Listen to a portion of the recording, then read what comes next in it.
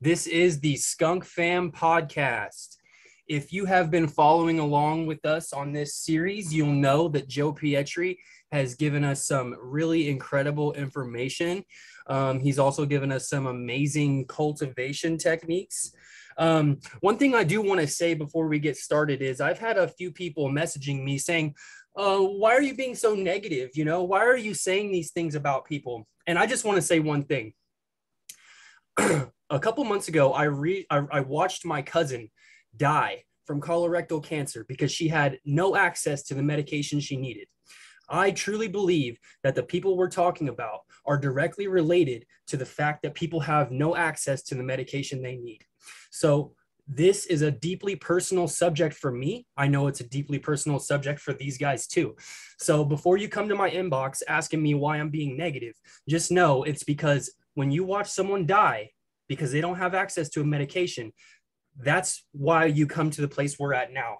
We're trying to get this information out about these people because we believe everyone should have access to cannabis. It is the most important drug and medication of all time. So, I'm probably... And not only that, we want people to have access to the real cannabis, the old school cannabis, exactly. Not the absolute bullshit that's being pumped to people today. Cookies, whilst I'm not going to dispute high THC oils will cure cannabis cancer to a degree. It will kill tumors, but it is not as effective as full spectrum, complete range of cannabinoids and terpenes that were deliberately removed from cannabis by people that are fated as heroes today, when in fact there's scum working for the police and working for Big Pharma who deliberately destroyed the truly effective cannabis medicine. So we're not being negative, we are being positive in bringing the truth to people. And we live in an age where the truth is not popular. Exactly. And there is nothing that makes people more upset than an inconvenient truth. And so... You don't like the truth? It's like I said, when the science caught up to it, now they have CBD, they've separated all the cannabinoids and all the flavonoids, and now they're making medicines from that while we're stuck with weed that makes you stupid. That keeps you on your couch lot. It's unproductive. It's not good for working. It's not the energizing bunny that we used to have in the 60s and 70s, the old school weed, And that's basically... the young people of today have been lied to. They've been given something that's promoted as elite. Many times you hear about these elite cut-ins, and we hear about, all this rapper weed. It is shit. People don't understand that your grandfather was smoking better than you. He had better medicine. Exactly, he had better recreational cannabis. Exactly. And the negativity, why are you so negative? Negative? Dude, you've been lied to for 30 years.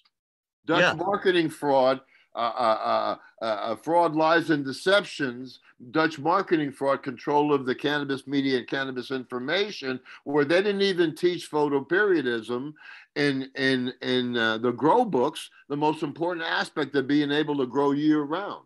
They left that out on purpose, and it came up with a thing called cannabis botany. There is no cannabis botany, there's just botany. And so all these kids that are college educated took Biology 101. And in Biology 101, they teach you photoperiodism. All they'd have to do is go back to their old college books, and all the information to grow is right there in Nelson's greenhouse operation and management. And this is what I want to talk about, is the fraud in the industry today is so immense. I mean, I wrote an article, bubble bags, the biggest fraud in cannabis history, because the bubble bags, they dilute your medicine. They take all the High Times would say, oh, forget all those little terpenes, forget all that stuff, and just go after the big heads. Well, those little terpenes are the flavonoids and cannabinoids that make the medicine full spectrum, which makes the medicine work. And so they've been taking out the medicine and just leaving you the THC, which gets you stupefied. And they come up with products like butane hash oil. Rick Simpson, he first started making or RSO using naphtha, one of the most horrendous things that ever happened, because you really don't need it. To make Rick Simpson oil, all you need is glycerin. Glycerin, and just cooking it down yourself and straining it off yourself and making your own tinctures at home, which I've been, teaching that for years. But this seed, as an example, you have Dutch marketing fraud, the Frenchy cannoli. Frenchy cannoli is a fake. Everything about him was made up. He had the nerve to apply for a patent that was the ice water method patent, which had run out. Now he repatented it under his name and some other way, where he now wants people have to get a license from him. Let me tell you something. He built a $5,000, $6,000 refrigeration machine, and that swirled the wheat around and separated the oil. The patent is such. It says, in the ice water environment, simple agitation will release the oils and the cannabinoids. It's the whole object of it is to be able to remove the trichomes as undamaged as possible, not by putting a paint mixer in there and to mix up to make your mix. The actual separation is you could do it with a spoon, actually, but we put mixers on there on the lowest possible setting, which I'm doing a whole video on Wednesday, which I'm going to show, and everything that they've done. So they tell you, wait until the trichomes are 50% amber. Well, when they tell you that, your medicine has been depleted 50%. It's no longer THC, it's CBN. So they're not giving you the information that you need to make medicine, because the only time you want to even pick your cannabis is when the trichomes are all cloudy. The minute that you see amber, you need to cut that plant down because it started to degrade. Yeah. And that's a fact. Crazy, Joe. We've had some for people to say, why are you so negative? Dude, this is the most corrupt business since it was taken over by the Dutch. The worst thing that ever happened was the Dutch scene. They've mixed everything up with skunk number 1 because they own that genome, and they put the skunk number 1 is basically a genetic marker so that they can further down the road say, oh, that weed is our weed. You got that THCV, or you got that CBD from our weed. We had one guy here who actually wanted to patent everything over 2% THC. Medicinal genomes. That guy is the biggest creep. He went to the Emerald Cup and stole everybody's samples of everybody's entries. Just outstole them. I mean, who was that, Joe? I forget his name, but it's Medicinal Genomes. Now they're partnered up with Phylos Bioscience, and I guess Phylos Bioscience sold their company to another company, and they're out of it, or they're partners in it. But they've got a big input. Now they're selling seeds. And it's funny because they're selling feminized hemp seeds and feminized cannabis seeds, and they're saying that they finish in a certain amount of time and everything. But they really don't go into the plants never ever see a male. Yeah. If it doesn't see a male, then how does it go into overdrive to produce resin in the hopes and anticipation that it's going to get pollinated and never going to get pollinated? It doesn't even know what a male is. It's never seen a male. So when they use the pollen off a female plant, what they do is they use different chemicals to freak the plant out where it produces a banana on that plant. And then they use that plant, once it does that, to pollinate clones that they took from the mother and from the plant in the very beginning. The first thing they did is to make clones. Once the clones are growing, They freak the plant out. They make it pollinate from a female plant. So they call it, it's a female feminization. And then they feminize the clones with female pollen, right? So those plants never see a male. So that's why you have hermaphrodites, because the plant is not used to being taken to that level. So it knows it's missing something. So it produces its own male. So then you see a plant that's both male and female. You know, and even when you're cutting your plants, when you're making clones and they come up, you'll see that some have male and some have female. Well, that's not normal. Even though in the field you see that because everything is being self-pollinated itself. But even then, it's very distinct, the males and the females. What happens is that the males grow up, they seed everything up, and then so you have like a Rhode Island area of basically seeds because it's just pollinating itself. That's what makes it. You know, if you throw 10 seeds in a field and you come back in 5 years, you'll have a field full of weed. You don't have to do anything to it. It just regenerates itself. So anyway, the Dutch fraud here, they created this guy. First thing, I went to the last time I went to the Emerald Cup, I had that guy, Frenchy Cannoli, come over and just take a look at me just to see who I was. And I noticed him out of the side of my eye. I went over to, there was a pavilion there of all Dutch equipment and Dutch fields. And the lady there worked for Mila. And when I went in there and looked at all the stuff with Reinhard Delp, son, I said, look, this is Mila. This is the biggest fraud, and it started really coming down on Mila, and that was her boss. So she got all uptight that I told him that Mila's a piece of shit. Mila's a piece of shit. She actually paid a publisher not to print my second edition. That's how afraid the Dutch are of me. There's no one that hurts the Dutch more than Joe Pietri. There's no one that gives you the correct information directly from science and books, horticultural books that you should have read in college.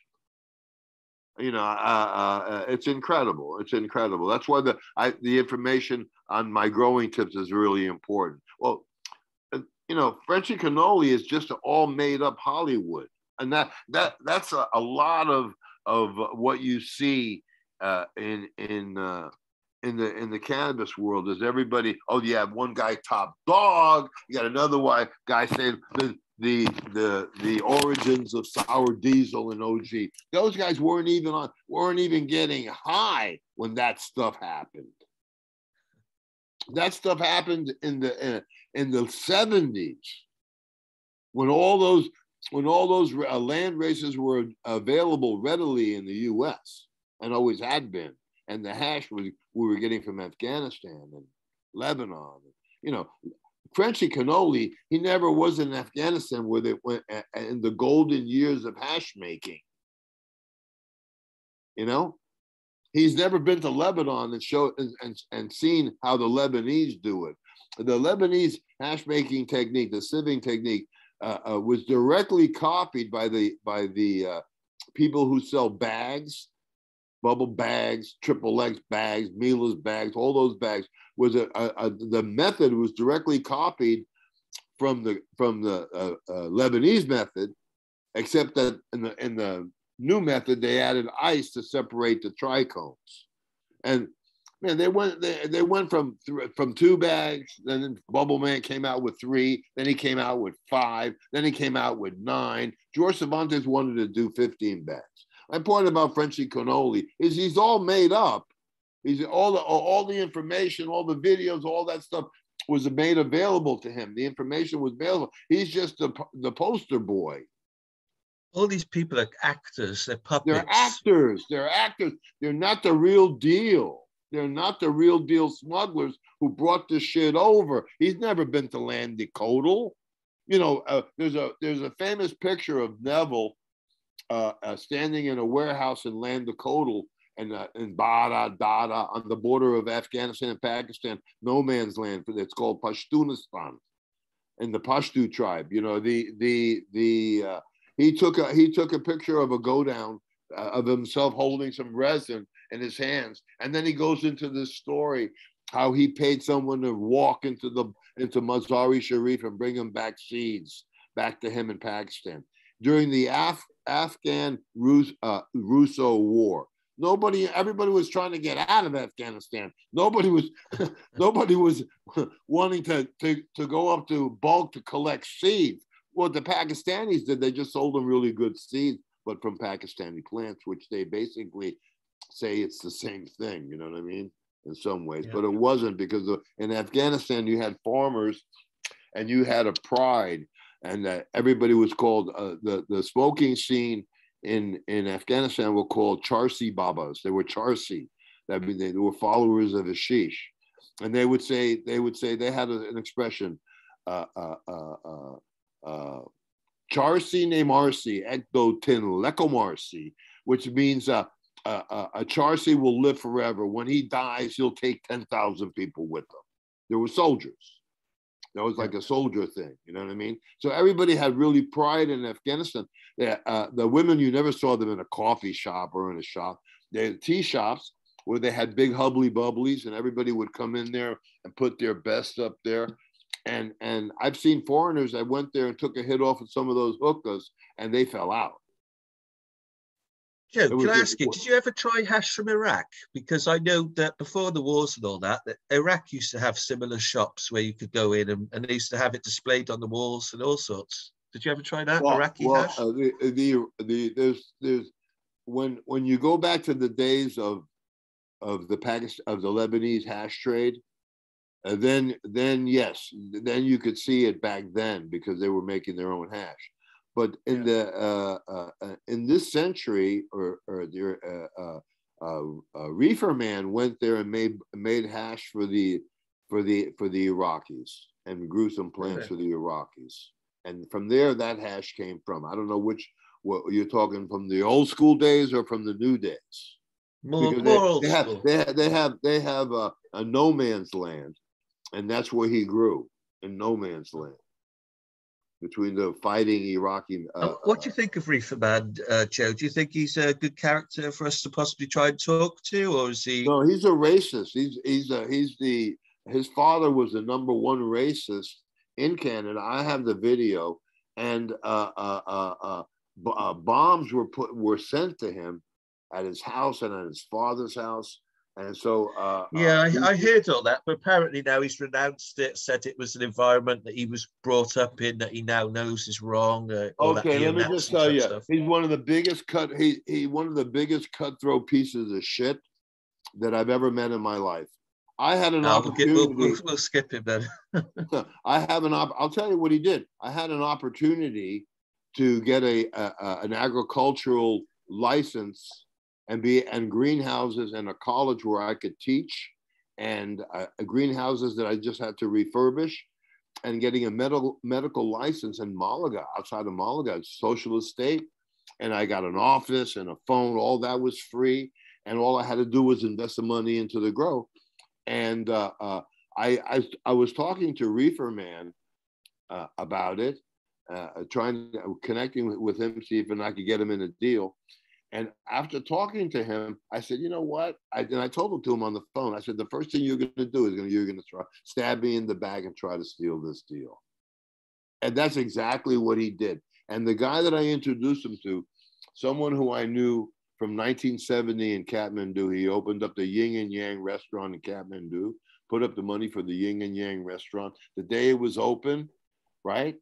His visa ran out and he never got another visa again. So that guy, I forget his name, but I'll remember it in a second. He just totally ripped off my buddy Curry, totally outright, Nepali style. You know what I mean? So I went to him. I said, and he's the one that offered me the deal. I said, wow, man, let's do that.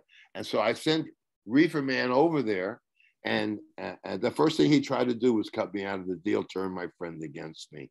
And I said to them, look, the only thing I want is an insured guarantee that I'm going to get my percentage for putting this deal together.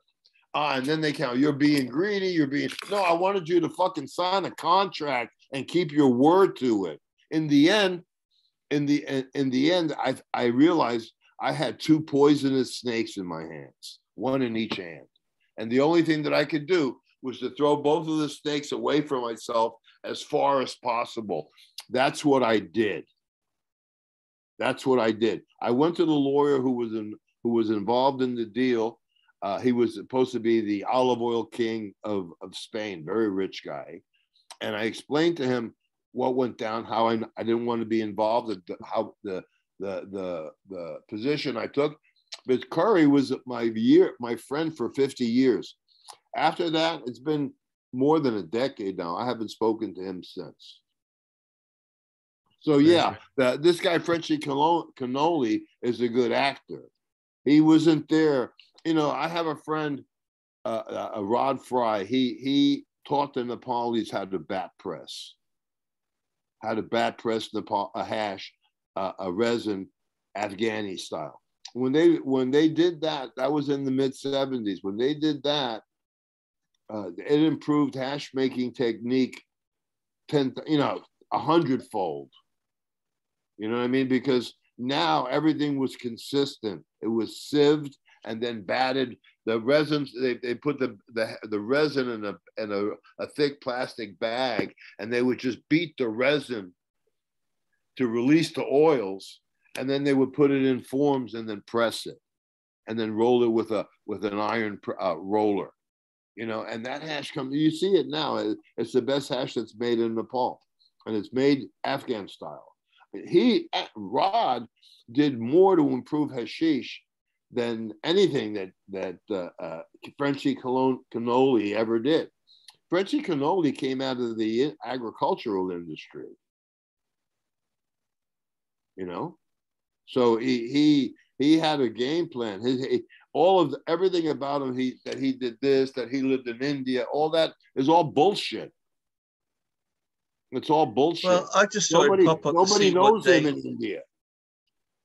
They know him now, you know, but they didn't know them then, you know. So yeah, basically, the scene is all made up, and now we have a new younger generation like Jeff, and they want to learn all the methods, and immediately they come back with the nylon and wedding dress prices, the bags. Yeah. The bags. Immediately they come back with the bags. They even, I mean, you know, Joe, can I just say something really quick? Yeah. For the people who like, they either idolize or worship these cannabis celebrities, especially the people that are from my generation, I just want to say that you don't actually know those people. And that shit has been put in front of you. And regardless if you feel like you have respect for them or not, when you have new information, you have to be honest with yourself and really decide who should be idolized in this industry. I'm not talking about one person specifically. What I'm saying is, if you're going to be spending your money with certain people, if you're going to be spending your time and devotion learning their techniques and methods, you need to know who that person is. And if you've been worshiping somebody who is a piece of shit, it's not too late for you to see the light. And that's really all I got to say. The thing about it is that all you got to do is have people look at the factory, Park Davis, on the Park Davis factory on the Detroit River, and where they made tinctures, cannabis tinctures, and then you see that's just a small view of how big that industry was prior to Prohibition. The only reason that they made it illegal is because it was out of patent during the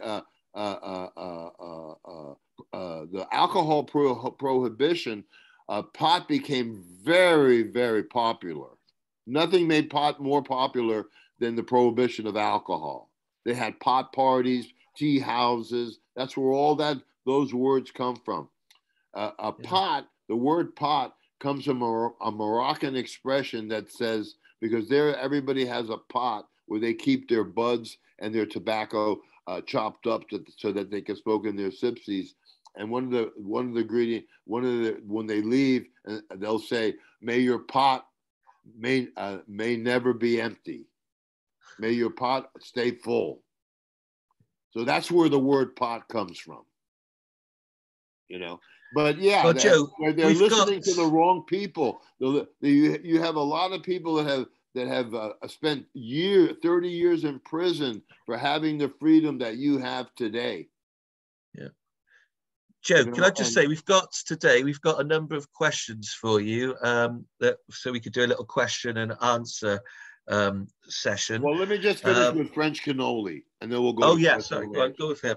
Because that he's a real example of what's wrong in the industry. He had the money to go around to make videos so that they can make impressions on the people who have no clue about hashish or anything at all. The only thing that the prohibition of cannabis did was allow the pharmaceutical companies to DNA sequence it and separate the medicines from it. Now it's legal again, but you can't get a good weed. Before, you could buy it right in the pharmacy with a legal prescription. You could buy it. It was very, very inexpensive. And I have a book that shows you all the medicines and all the prices and everything from back in the day.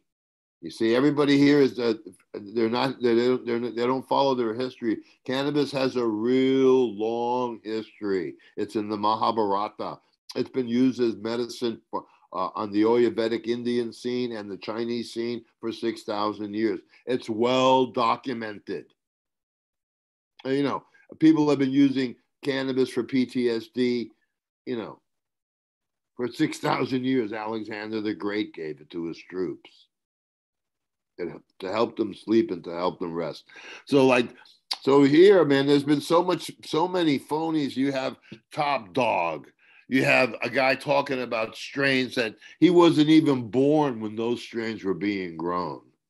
We had one guy come in, Top Dog, and the guy, actual farmer who created the blueberry, and the farmer who actually created it. We confronted the guy who's DJ Short, and he was, there was nothing that he could say. There was nothing that he could say. It's just like this Top Dog. I mean, there's nothing that he can say. I mean, if he got it from seed, but from bag seed in Crested Butte, well, then he got it from me, not indirectly, but he got it from me. You know what I mean? And because we were the ones that did that seeding at the University of Kansas in Hays, Kansas. that seeding led to a lot of the stuff that you see today. And that was, we had all seeds from all the different things that we were selling at the time, and all that was land races. So we put out all land races in those cornfields in Kansas, and all kinds of shit popped out of it. Cat piss. I mean, now they call it, they make new names as they go along. Dog shit, diesel, gas. Some of the stuff that came out, it smelled like it had been stuck in a gas tank, hidden in a gas tank of gasoline, and now it had developed that odor. No, it didn't develop that odor. That was the odor that the weed created itself. So, I mean, when you listen to anybody in the 80s or 90s or 2000s that say they did anything, they didn't do shit. They didn't do shit. All that stuff was land-raised strains from strains that were brought into the U.S. And that's where Skunk Man did the research in Amsterdam at the Horner Farm, the only license in the world to have a medical license to produce medical seeds, right? And I thought he was wanted by the FBI. He was wanted for a drug bust in California, and nobody sponsored him more than the DEA. But yeah, that's the thing with the whole Frenchy Cannoli. Whenever I see his name and what he's doing, He built this $5,000, $6,000 refrigeration machine, all kitchen quality, kitchen, and it had a spigot at the end. And then when you opened up the spigot, the separation what was separated, the liquid that was separated with the resin was run through bags. I have a picture of Mark Emery from Cannabis Culture Magazine, who had one of our machines, take that machine and then run the machine through bags, which makes no sense. Hey, Joe, while we're on this topic, that's one of the questions, since we can just flow with this. Basically, just kind of go in a little bit more in detail about the filter that you're using at the end and all that stuff, because I think people, for some reason, they just can't seem to grasp what you're saying. Basically, if correct me if I'm wrong, you agitate the material at the top, and then it goes through a 5-micron filter down into. No, okay. There's in the machine. There's an inside chamber, and in that inside chamber, it's 150 micron screen. Right? It's 150 micron screen, and that separates the plant matter from the oils and the falling trichomes. And then the oils and the falling trichomes go through a bladder that goes into a tube, and the tube goes into a cruet. And so the oils in the cruet, oils and the resin glands are collected in the cruet. That cruet, we run through a 5-micron coffee filter. The only filter that we use is a 5-micron coffee filter. We use a screen only to separate the plant matter from the falling trichomes. It's the same thing in Lebanon.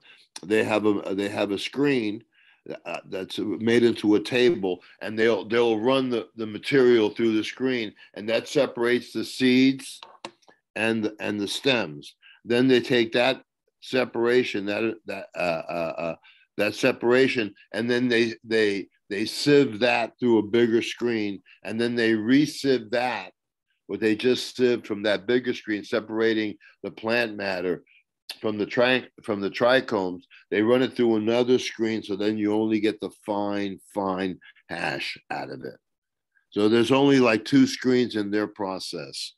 So Mila, when she invented her isolator, she copied the Lebanese method. She's copied the Lebanese method on 2 different things. Her tumbling device was a Lebanese technique. They may have had a big, like 50-gallon barrel, and they put screen around the barrel, and they just would they made it where they could turn the barrel circular, and they put material in the barrel, and then the trichomes will fall through the screen, and then they would take that and process it.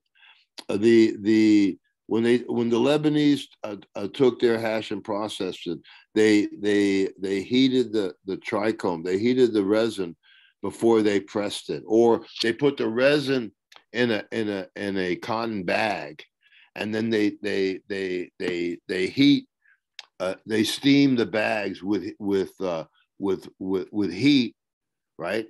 And then they would press them. They would press the bags out for any of the water that was in there, or there would be no water. It would just be soft stuff. And then they would press it into the form of the bag. And so you used to get bags with camels on them, or cherry stamps, or this. In those days, the smaller the bag, the bigger the best, but the better the hash.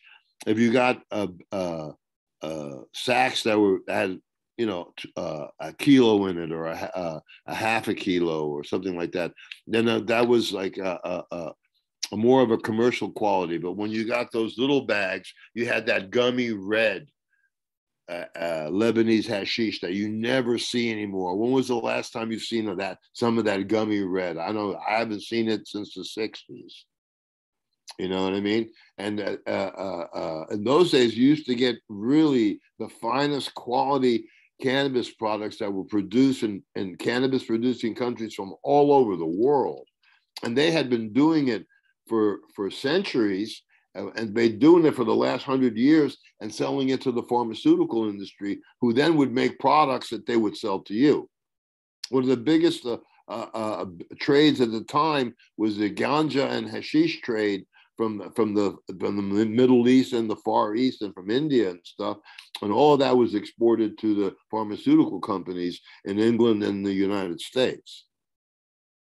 So you don't have that anymore, you know. So it's, but yeah, we only use a 5-micron coffee filter. When you use a 5-micron coffee filter, the oils that are released in the method get reintroduced back into the hash.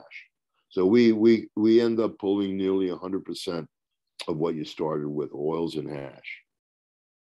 But they've taught everybody wrong. They tell you, oh, you have 9 bags, you have 9 different qualities of hashish. No, you don't. You have 9 different grades of trichome, broken up pieces of trichome in varying degrees, and what you get in the end is green.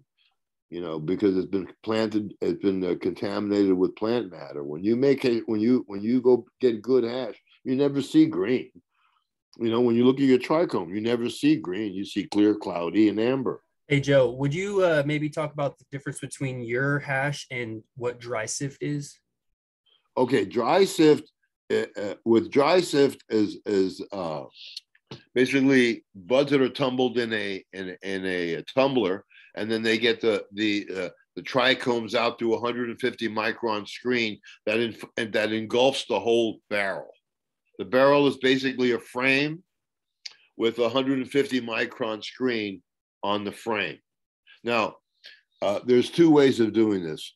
You can take the resin glands that you've collected with your 150 micron screen, and then just steam it. You just put it in big bags and put it in boiling water and get it hot, you know, warm, and then you can build a metal frame,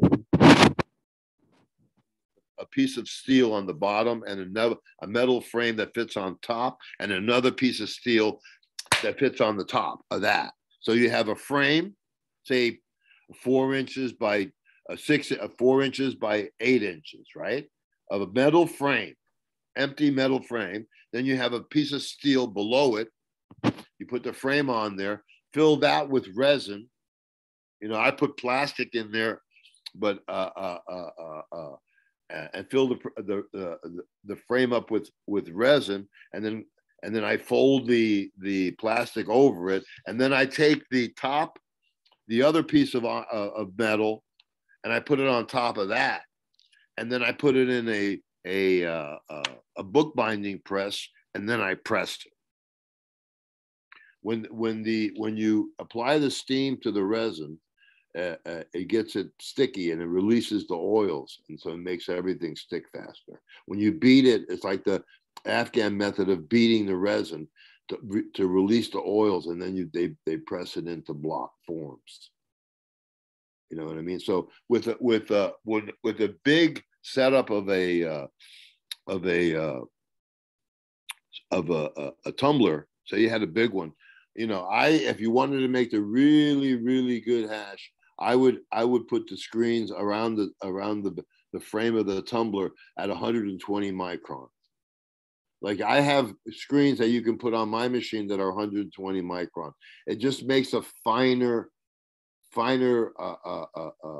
product in the end. But you still have that stuff that you separated from before that you can make into hash. So you use a screen, you tumble it with 150 micron screen, right? So now you have that. Now you tumble that in 120 micron screen. But the stuff that you have left over from the 150 micron, you can press, and then you can press the stuff from the 120 micron. The 120 micron stuff is nicer, stronger, great hash. And the one under 150 micron is great hash, beautiful, everything good. But the one that was done with the 120 micron is a little finer, you know.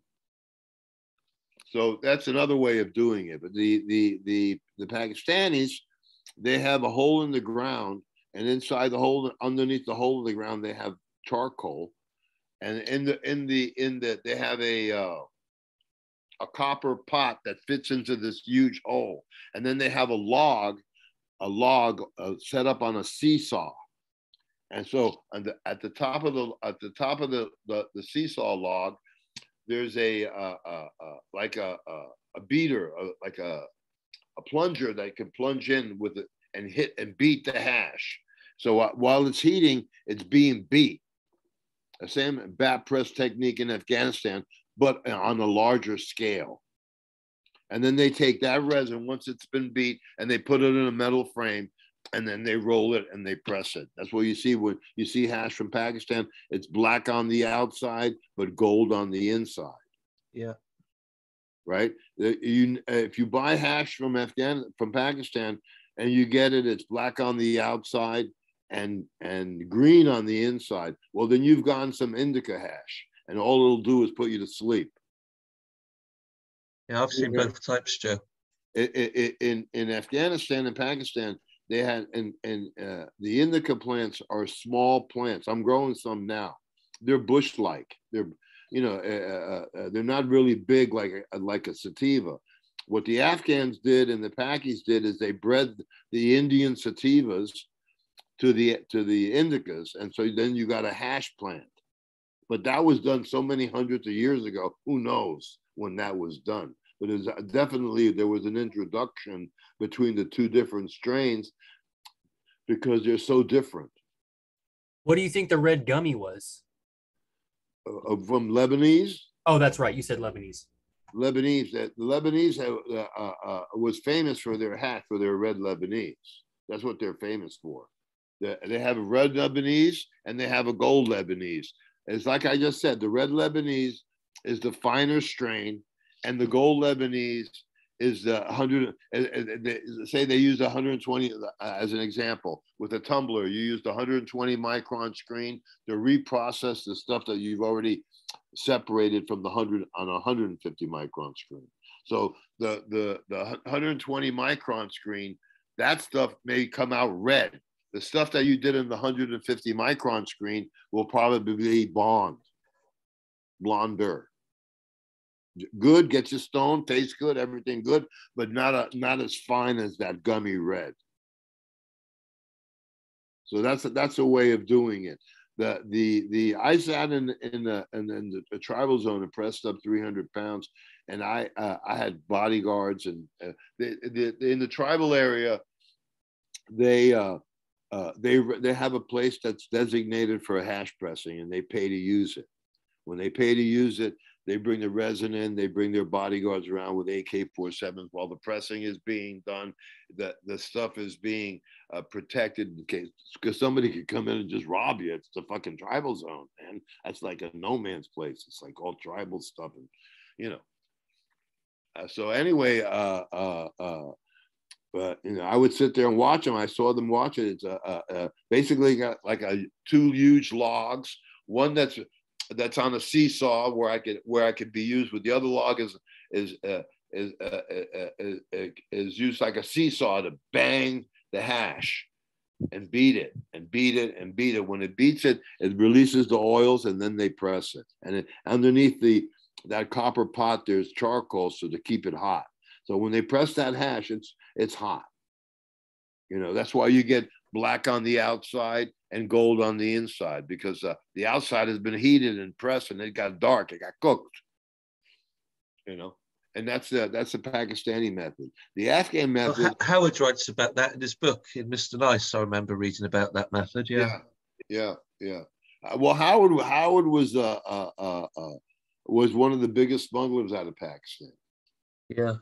He moved a lot of. He had a lot. I moved everything by truck overland to India. I'm paying $20 for Afghani pollen, for Afghani resin, pressed in the tribal zone. I only got the stuff that was gold on the inside, not the stuff that was green. But So when Marx did his thing, he had like 3 or 4 different qualities. He had the gold quality, he had the green quality, and he had a black quality. All those other qualities, all they did was put you to sleep, you know. But yeah, Howard moved a lot of Pakistani. I actually know Howard from the days of the Colombian days, because one of my friends knew Howard, and they did a load to Colombia, from Colombia, and it got into to the UK, but it got busted. And the only one that got away with their share was Marx, Howard Marx. And in his book, he let it out that he had gotten his share out before the big bus came down. And my friend, who actually was the one who shipped it, and who had gotten stopped himself on an IRA check post in the 70s. The IRA were blowing shit up all over the place, and so they had check posts coming into London, and they would make you open up your boot. And he ended up he ended up getting busted with some of that load, that Colombian load, and he ended up doing some time in Brixton. But he knew Howard very well, and I grew up with that guy. Yeah, I went to high school with that guy. I know him my whole life, and so so I go back, and then of course Victoria and John Chick worked with Howard, and Victoria's boyfriend was Howard Marx's like main guy, Big Mick, and he was the guy who did all the work for him in Asia, in Nepal and stuff, and.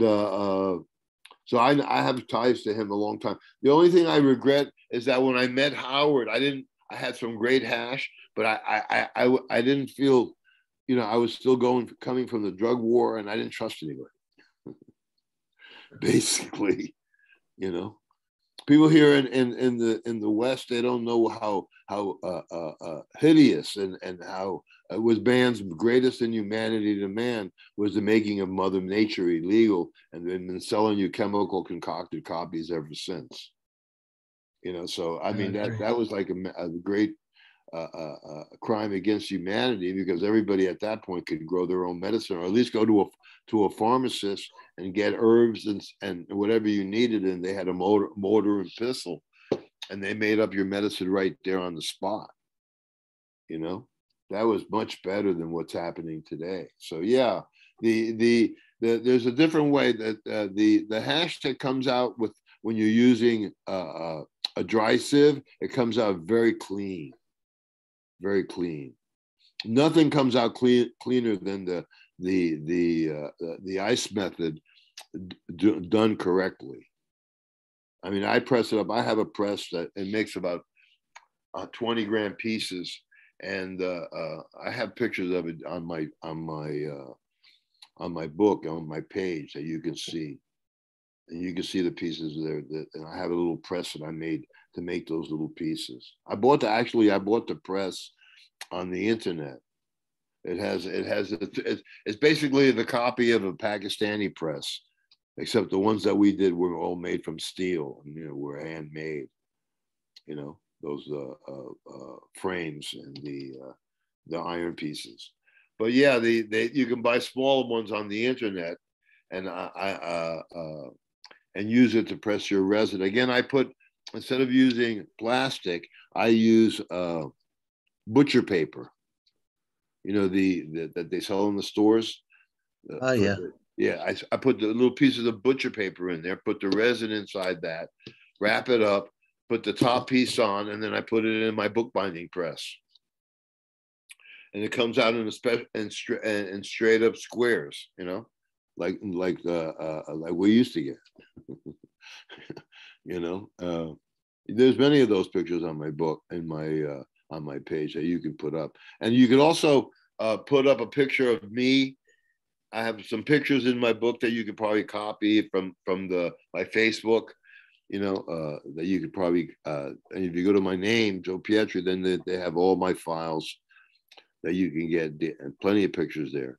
And yeah, the hash, what they call hash today, isn't even hash. It isn't even hash. That's why now Nepalese hash is, if you can get it, is like, is as much as the best ingrown, homegrown, or indoor grown. Absolutely. And another thing that's a misnomer is that indoor is better than outdoor. No. Bullshit. That's complete bullshit. If you have the perfect situation and you're growing in a climate controlled greenhouse, and I've done it myself, I've grown the same strain indoors, and I've grown under HBSs, and then I grew the same strain in my greenhouse. And it was the test came out for my lemon kush at 17, just under 18 percent THC, and not very much production. But when I did it outside, it was nearly 21% THC, and I got a lot. And nothing beats sun grown and soil grown. Nothing beats sun grown. Nothing beats sun grown. And most of the weed that we got back in the day was sun grown. Yeah. All of it was sun grown. All sun grown land races. It breaks my heart to see a lot of these factories kitted out with LED lights, to be honest. Oh yeah, and they're selling you a bill of goods on everything that you buy in the dispensary. But nobody knows where it's coming from unless you have someone in the group that's only doing land races and doing F1, and there's just not that many people that do that anymore. Have you heard of this? Apparently, they're taking contaminated product, cleaning it up, and then selling it again. I mean, and they're trying to somehow, justify it. I'm not exactly sure who's all doing it, but I just seen like a viral post on Instagram, someone talking about how people are like remediating their tainted cannabis and then selling it again. Yeah, I saw they were doing low temperature rosin pressing of contaminated flowers. Is that what you're talking about, Jeff? I don't know. I don't know anything about this idea. But when stuff is bad, I throw it away. Yeah, for sure. Yeah. And I don't believe that they clean it up of all. But another thing is that nobody tests their stuff.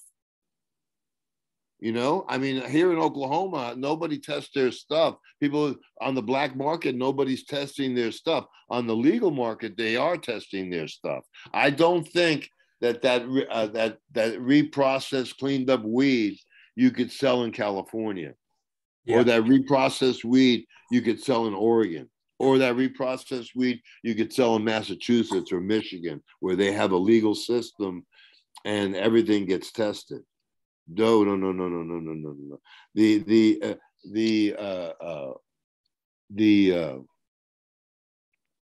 In Michigan, they used to have a cup, a medical cup, and I won it once with my Durban Poison, and then I won the Bud of the Month with my sour cherry, my cherry OG, and they had a good scene, everything tested. If you can't talk about your weed unless you have it tested. A lot of times when you have it tested, you see that it's just pure THC, and I'll give you something that's completely full cannabinoid profile, and it's 17 or 19% THC, and it gets you higher than the stuff you just got at that's supposed to be 28% THC. Hey, Joe, do you mind if we do a couple questions? Yeah, go ahead. So one of the things people want to know is, in your opinion, what are the most psychedelic strains? The sativas, like the stuff from Africa, the stuff from India, the South American stuff, very psychedelic. The Indians use cannabis as a sacrament, and not only as a medicine, but as a sacrament. And so, they wanted to have a religious experience when smoking. So they grew these strains that they got you very, very high. And some people when they're meditating, they go to the temples. They that's what they want. They want to have that experience. They want to have that the energy. Basically, the energy. When you have that energy weed, that weed that gets you up and going, that's when you see when you have the psychedelic experience from cannabis. But I have some stuff that's nearly 30% full cannabinoid profile that is very, very psychedelic. But I like the stuff that's about 20%, 17, 18, 19% THC that has a full cannabinoid profile. Then I can work all day. I can function. I can, you know what I mean? I can do the dishes, wash the car, have the energy to do it. But if I'm soaking the dumb weed, I might as well be home all day.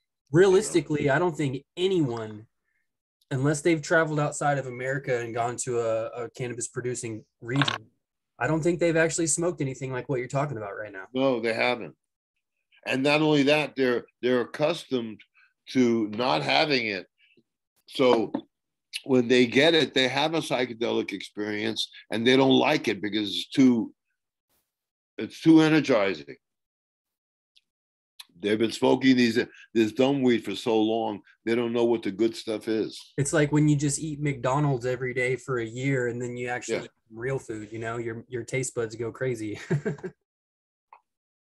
Yeah, because this is the McDonald's of weed is basically what we're talking about. That's the Acapulco Gold, the Colombian Golds, that Colombian Reds. That was all psychedelic weed. All the weed that you get from Africa is full cannabinoid profile, is all psychedelic weed. The weed in India is psychedelic weed. Weed in Thailand, super psychedelic weed, dude. Yeah, I remember, I remember smoking Thai sticks, and one joint was enough, for a dozen people to get twisted. It was one hit stuff. People smoking, they weren't smoking fucking gelato cake. They were probably smoking some Indian sativa with their acid, like the two went together. Exactly. I remember I had this guy. He went on to become a prison guard and work at Rikers. He was a good guy, but that was that's what he grew up to be. But I remember giving him a hit of Thai weed. And he said to me, "Man, what did you just give me? Is that acid?" I said, "No, man, that's just really great weed, dude." He'd never smoked anything that strong in his life. The Thai weed was really psychedelic. You know what I mean? It was just incredible weed. Incredible weed. Yeah, old timer one said he had some haze. He said he had a particular haze that was prone to some hermaphrodism, but he kept it purely because the high was like acid. Right. That's that's why they call it the haze. Yeah. That's the name for the haze. So you get like the afterglow of LSD. Well, you get in a way. You get it's visual. Yeah. Okay. Awesome. It's visual. You don't get it's not as strong as LSD, but you get a lot of the visual stuff.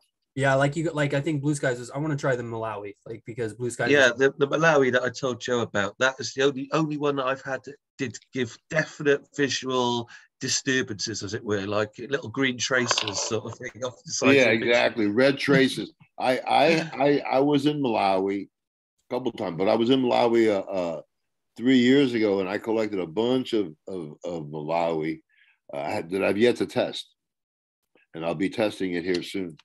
But it's in Malawi, there are fields of cannabis everywhere. But it's a very poor country, and so they don't take care of it like they should. And so I had to really walk and find a field that was really a farmer that I could relate to. But everybody grew cannabis around their houses because basically they could sell it no matter what it was in Malawi to any tourist. You know what I mean? It didn't really matter. It's like Hawaii. It's they never have. Have you ever had the cob, Joe? The Malawi cob that they kind of ferment underground. Well, I'm glad you said that, Blue Skies. Yes, and the Malawi cobs, they had the same thing in Nepal. They had the Nepali cobs. They would take a weed and they put it in make like a corn a corn husk, make it the size of a corn husk, and then they would take banana leaves around it, or some kind of leaves that they would wrap it in, and then twist it, and then wet it, and then let it dry. And then it would dry there over the course of a few months. And then when they got it, it was that, and you peel the leaves apart, it was really compressed and really, you almost needed a pipe to smoke it. It wasn't like you could roll joints up with it because it was really crumbly. It got really crumbly. But then when you got it fresh, you could make joints. But still, that's a technique that they've been using. Where it came from, probably came from India, but they do it in Malawi too. I'm glad you brought that up. Same exact technique. I used to go to one guy in Kathmandu, and he sold hemp products, brooms, and anything made from hemp he sold, and he had weed, and he had those cobs. And that was basically the best weed you can get in town. And the sadhus really liked it because they wouldn't have to crumble it up. They could just crush it up, smoke in their chillums. And it was really strong weed. So, yeah. Whether it's from Africa originally, I don't think so. I think that everything in Africa, when it comes to weed, came from India. Hey, Joe, would you talk about how you do your curing? That's a question for me for sure. And also like how that compares to different curing methods that you've seen throughout the world. Well, the thing about it is that here in the States, they can't get it to the shelf fast enough. Whereas before in Oregon, everything was jarred and then burped. So, I mean, I do it with 5-gallon buckets. I have these buckets that screw on tops, and so I'll put a turkey bag inside, and then I'll fill it with 75%. I've let it hang on buds, until the stem snapped. Just before the stem snapped, it was getting there. Then I would cut it into buds, and then I put the buds in a 5-gallon bucket that I had a screw top with a turkey bag. Inside the turkey bag, I put the weed, and then I would leave the turkey bag open, or I would tighten up the turkey bag, tie it into a knot tight, put it in there, and then open it. Well, at first I would leave the turkey bag open, and then I would seal it at night, close it, but it wouldn't tie the bag up. Once it started to get really, really drier, that you could see it, it dried more, then I would tie the bag up and I would put it in the thing, and I would burp it as well. Once it was in the turkey bags, the thing about doing it with turkey bags or doing it with jars is that the weed doesn't turn brown. It stays green. But you have to do it right. You can't just, you know what I mean? You just can't hang it. You got to cut it, and then you got to burp it. So when I had it in those 5-gallon buckets, once a day I would open them up and let them breathe, and then I'd shut them up. And then once it got really dry, around 85-90% dry, then I would put it in a knot and make it tight, and then I would put it in the bucket and leave it until I was ready to use it. In Oregon, to sell the weed, it has to be real, dirt. It has to be dry. People don't. I like to buy my weed like it's 90%. I like to keep my weed about 90% dry, and then when I open it up and I go to smoke it, I'll let it sit for a while and dry out a little bit, or I'll dry it out one day and the next day I'll smoke it. That's what I do. But yeah, at one point in Oregon, the only thing you could get was stuff that was at least 90 to 180 days burp dried, where they have those jars, those screw jars with the tops screw on, and put the buds in there, and basically you open them up and air them out, twice a day, and then shut it up at night. So that works really well. But nowadays they can't get it to the shelf quick enough. I spent at least a month curing it to the level that I'm talking about there. Drying it takes a couple of weeks to dry, a good circulation. Sometimes I'll put in a dehumidifier, but if I put in a dehumidifier, you have to be very careful because you don't want it to get too dry. But if you want to hasten the drying period, then you could put a dehumidifier, but a very not a very powerful one like you have in those greenhouses. Something as little power as possible that just sucks out the water. Every day you empty it, you know what I mean? And that'll hasten your drying. But then at some point you have to clip it off the bud, put it in turkey bags, put it in a big 5-gallon bucket, screw tops, and just burp it. That's what I would do, but on a bigger scale. That some people would do with those with jars. And I've done it with jars too. In fact, I have some pictures of me with some of my jars.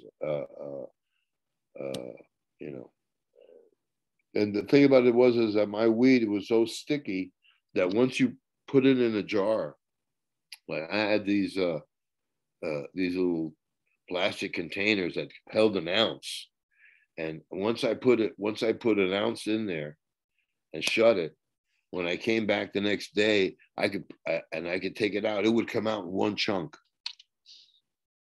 because the buds were so sticky that they just stuck together. So I'd have like a little plastic jar full of buds, but all stuck together.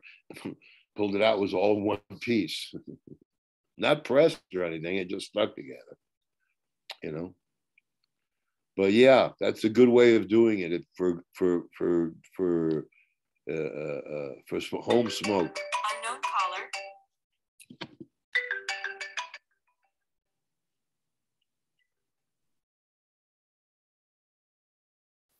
Joe? Yeah. You need to pause it for a second? No, I just shut it off. I'm going to turn my phone off. Okay.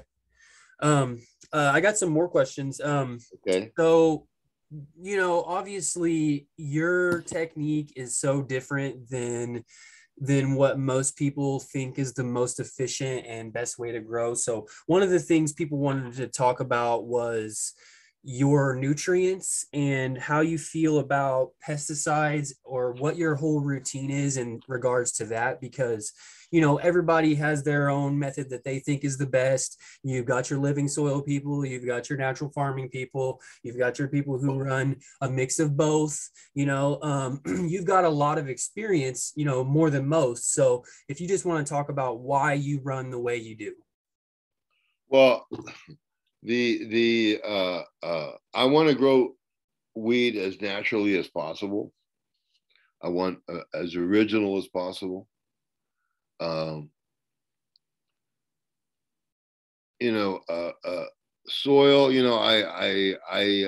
In Oregon, you could buy your soil custom made by the yard, and you could buy different formulas. So in Oregon, you could buy weed, you could buy dirt by the yard, and then use it for your plantation. And so people would buy hundreds of yards of dirt there. It was a big business, and that dirt is completely hand mixed in big cement mixers, except that they mix dirt. So all the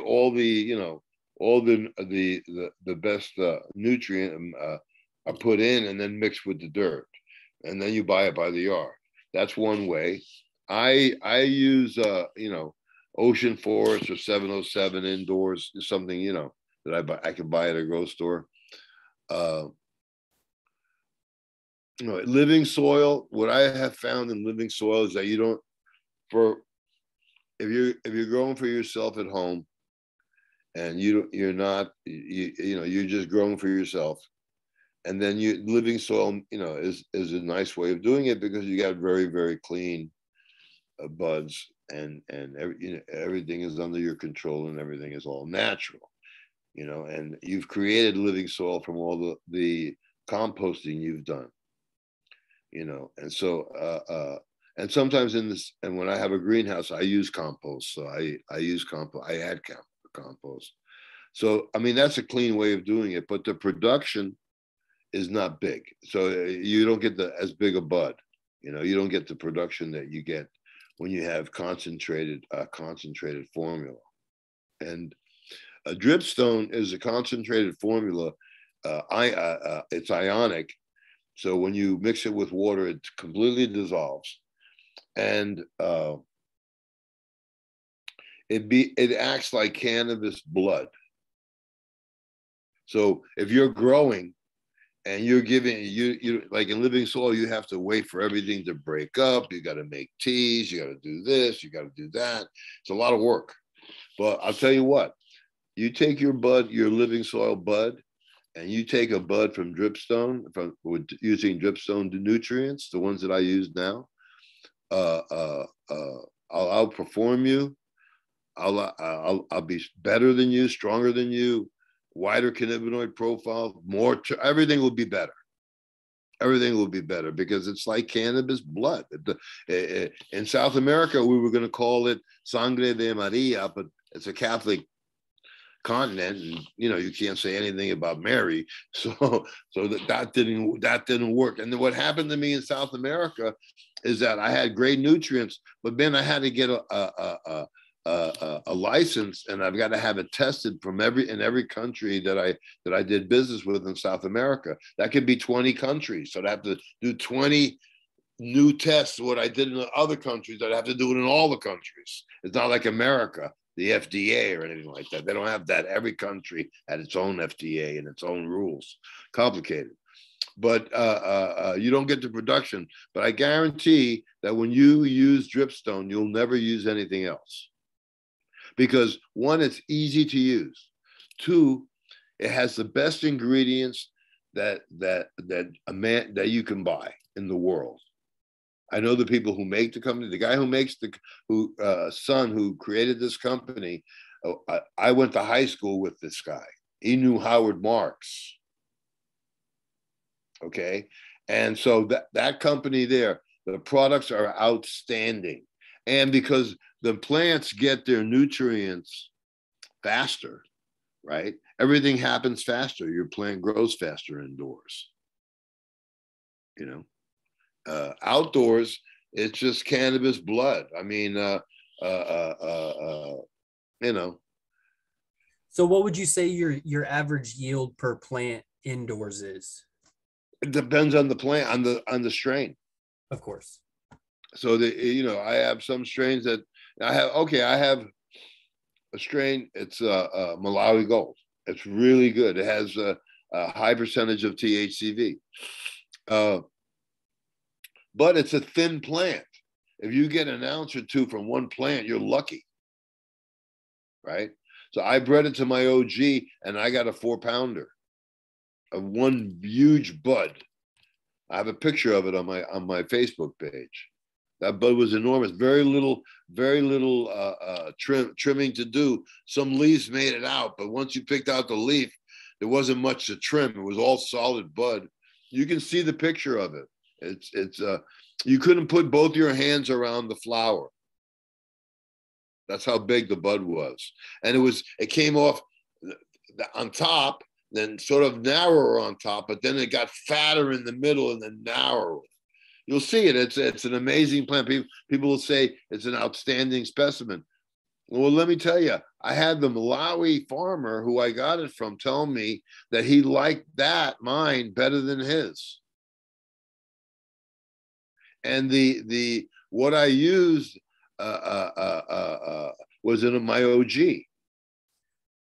You know, so the Africans do good with my OG because it has that lemon flavor, and that goes good with tropical flavors. So one of the things I think is like for people that grow at scale, you know, they may grow one or two old school strains and maybe one sativa, but for the most part, you know, I don't think that they're just not familiar with the type of plants you're talking about in general, you know, especially stuff like Malawi and stuff. So they When probably you're growing those plants, you got to flower them faster. You got to flower them sooner.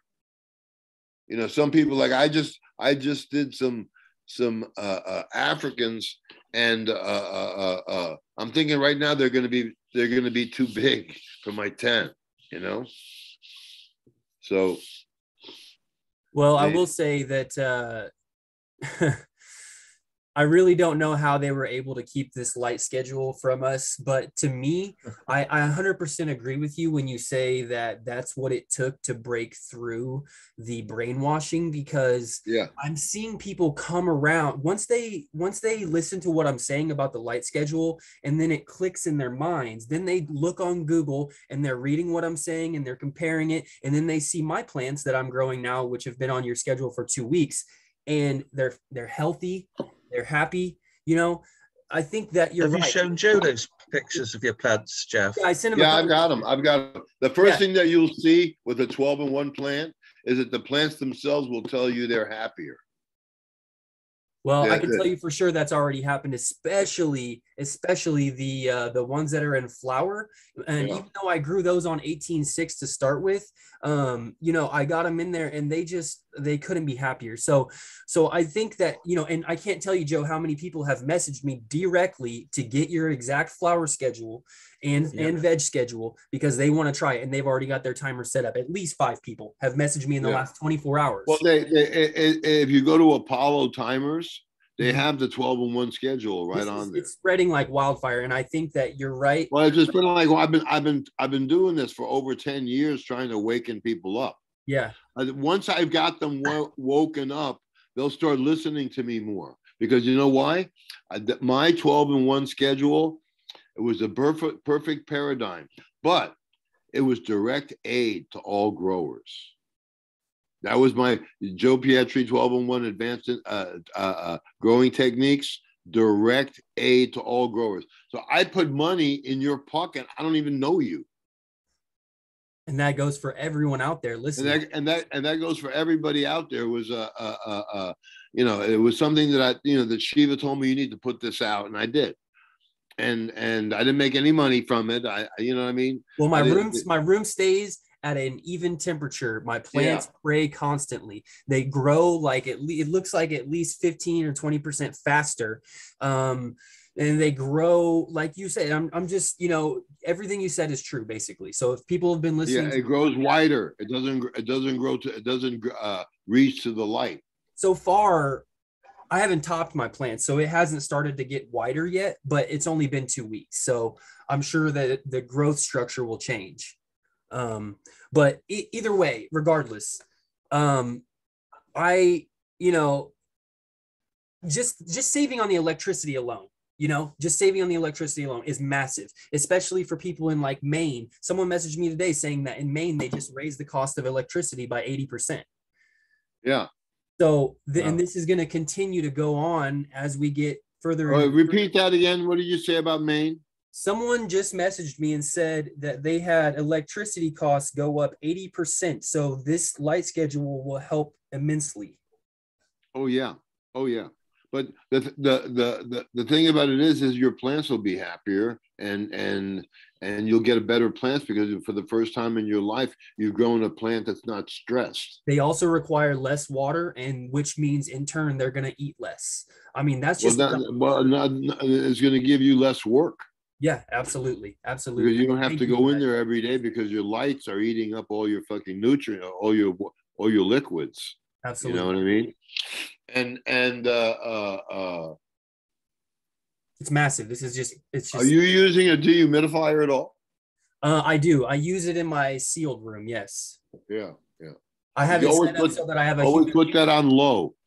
Yeah, well, I have it regulated so that it kicks on at a certain percent. Oh, nice. But yeah, I just keep it for veg. I keep it at like 55, sometimes 60% humidity. and the temperature, well, especially now with the light schedule, my room doesn't heat up. Like, you get to a point where your lights have been on for so long that your room just can't handle it, and it's just got this constant high temperature. And now it stays at an even, I think it's like 74, 75, which is perfect all day. And just that, it's just funny to me. How could they, the information about phytochromes, how could they keep that from us so easily? Like the fact that there's a pigment in the plant controlling flowering, that just, Yeah. how could they omit that? Yeah. Because they think you're stupid. Well, well, Joe, I want to say, I think it's been excellent. They all think you're stupid, and that you're not going to do the research, you're not going to do the homework. So they're giving you methods that'll give you a result that'll be good enough. Well, that is the thing, Joe. Most people today don't really do much research. So I do want to thank you for coming on our podcast, not just today, but in general, because I'll say this, I used to have a different podcast. And I remember the kind of numbers that we got, the viewership that we got at the same period, because this new podcast we're doing now is relatively new.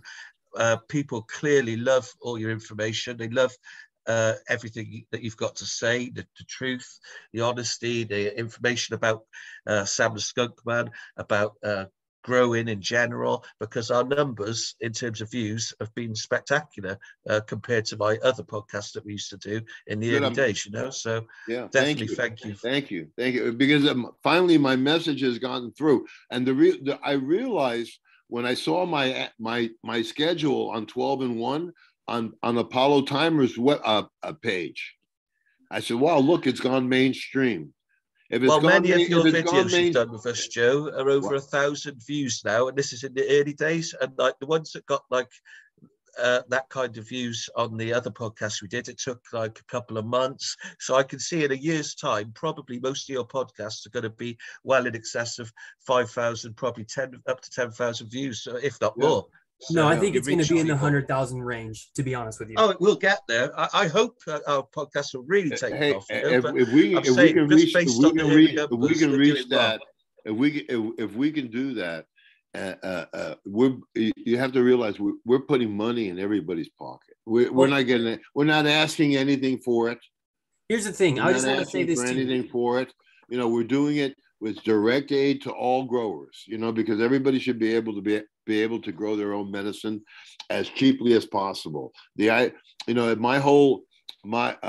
to my website, it's growlikejoe.com. If you want to know about nutrients, you go on the nutrient page. There's 2 buttons to press. There's one for hobbyists and there's one for commercial growers. And there you go directly to the site, and it gives you all the information, all the pictures, all that you do. And then you can buy it right there from the company direct. Right there. Awesome. You just go from my website right to my directory, right to the company. The guy's name is Reggie. He runs the warehouse and stuff. He's an expert. He can tell you everything that you need to know. He'll help you all along. Once you use Dripstone, you'll never go back, because the results are spectacular. I mean, most of the commercial companies now are beginning to use Dripstone. A lot of them are converting to Dripstone because it's so far a superior product. When you're buying in bulk like these commercial guys, they cost them like 5 cents a gallon. It'll never cost you 10. It'll be between 6 and 8, and I'd be about 8 cents a gallon to you guys. I guess I don't know what the difference is, but it's 30% less. So 30%, it would be 30% of. Yeah, you would get 30. You would get it would cost you about 8 cents a gallon, maybe 8.5 cents a gallon. I want to say this too really quick, if you don't mind. I just want to say the reason why I think, and maybe it'll take 2 years or whatever, but the reason why I think this is going to be so popular is because between you and Blue Skies, you're giving people an opportunity to understand cannabis in a way that they have never understood. But I will tell you, I think you guys would agree with me. There's always been an undercurrent of people who are saying this current cannabis culture is bullshit. This is Oh yeah. what you've been saying this for a decade. Blue Skies, you've been saying this for several years. What we're doing right now is all we're doing is talking about something that people have already been talking about for a long fucking time. It's not Yeah. new. What we're doing is we're bringing it back up because it's now or never, in my opinion, with cannabis. Oh, It's now or never. the narrative has been controlled from a long time before we were even born. Yeah. You know? Absolutely. What's been great about our podcast with you, Joe, is that I think we could sum it up by saying that there's been this has been the modus operandi. One, starting with people like Sam the Skunkman, Conor Clark, etc., is to destroy the genetics, as in make them worse, make them less effective. Two, and leave their put these genetic characters marker in place there and promote them as heroes, whilst they're teaching poor growing techniques from the Dutch fraud, and then coupled with then they're teaching even worse methods of extraction, so that ultimately people's medicine today is from poor genetics and poorly made. So it's like the worst medicine. And we're teaching people with your methods how to make the best medicine with improved genetics, better growing techniques, better extraction methods. And so you end up with a better medicine.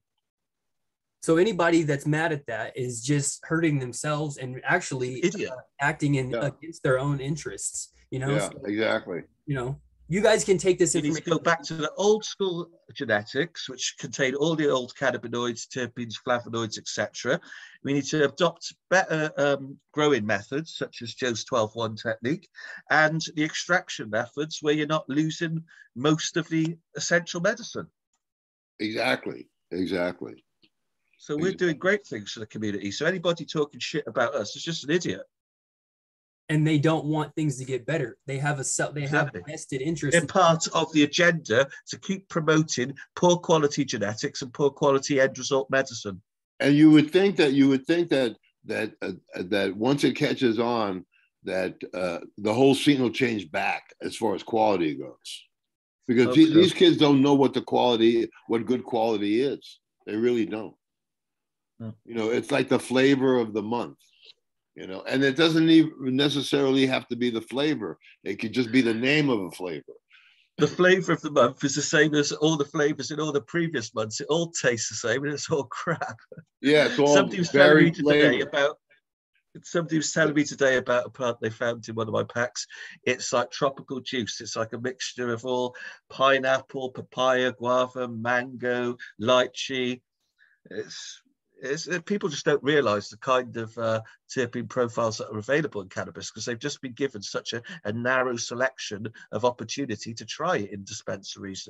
And through sort of like people like Berner promoting cookies, where cookies has been promoted as the greatest when it's like one of the worst piles of shit ever. All people are experiencing is this one brand, when there are hundreds of different flavors and terp profiles and different highs to experience. And my buddy has dispensaries in Oregon, and he buys directly from the farmers. And he has a select group of farmers that they don't grow a lot, but they have really nice. And so he's managed to keep his quality up. But most people don't. They go in. Most people have their own shit that they're growing. They sell in their dispensaries, and so you're taking your chance right there, whether the grower is a great grower or not, because they can't wait to get it on the shelf, So it's a strange scene, and we're going to see how it all happens in the end. But in the end, the one thing that you have done is that you have helped me get the word around, because once everybody's on 12-1, I've cost the Dutch marketing fraud. Think about how billions and billions and billions of dollars. Joe, what we're doing right now is only the beginning. In my opinion. I intend to continue with this work for the rest of my life, honestly. So, I mean, this is cannabis, and that's why I said what I said at the beginning, and I really didn't spit it out very plainly because I am very emotional about it. When you watch someone die because they don't have access to medication, and the only medication they have access to isn't medicine, and then you find out that this has literally been part of the plan. Everyone can feel what's going on when they go to the dispensary, and it is what it is, and you only have these choices and none of them do anything for you. But when you watch someone die because they don't have access to medication, and what they have access to isn't working. Then What you got to do, you got to go have that experience where you have somebody tell you that this is the first day I felt my legs in 2 days, and 4 days or 5 days, whatever he told me. Because when you have MS, you go through periods where you just your legs are working, but you can't feel them. So it's hard to walk if you can't feel what you're doing. It's impossible, I think. I mean, so. When you see that and you see people get up and go when they haven't been going anywhere, it's I kept my uncle alive for a couple of years when they diagnosed him for having cancer, and he should have been dead like years ago, but I kept him going. Yeah, I got to say, the nicest feedback I always receive is always the feedback that's to do with how it was good for me because I've always had the reputation in the family as a bad boy. Now I have the reputation as a healer and a grower.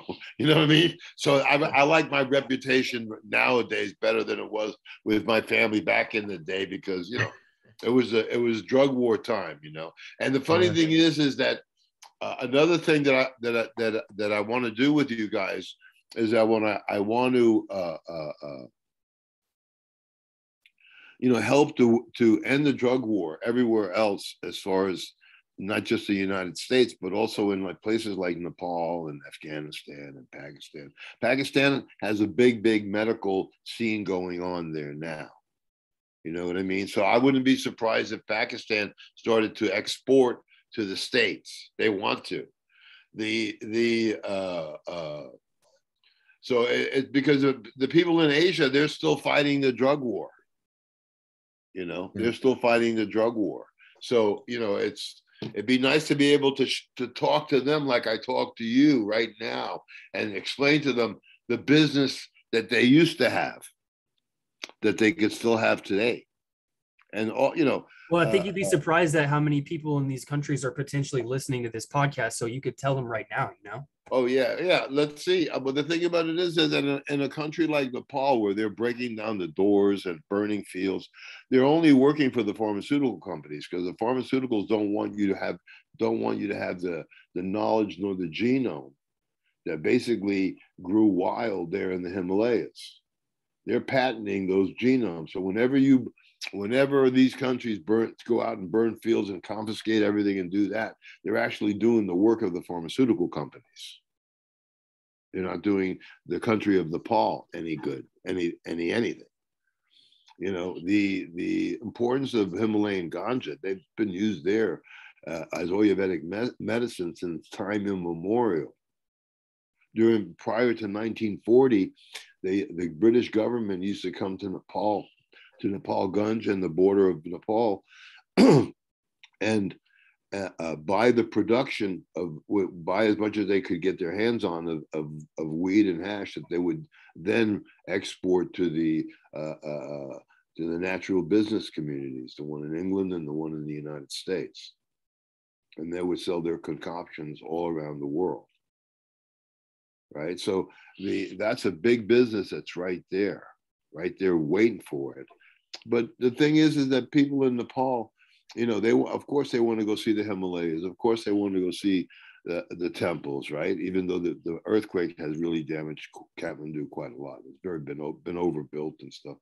But the people come there and smoke temple balls. People there go to be free. The people in the 60s and the 70s, they came to Nepal because Nepal was a free place and there was no war there. So, a big move,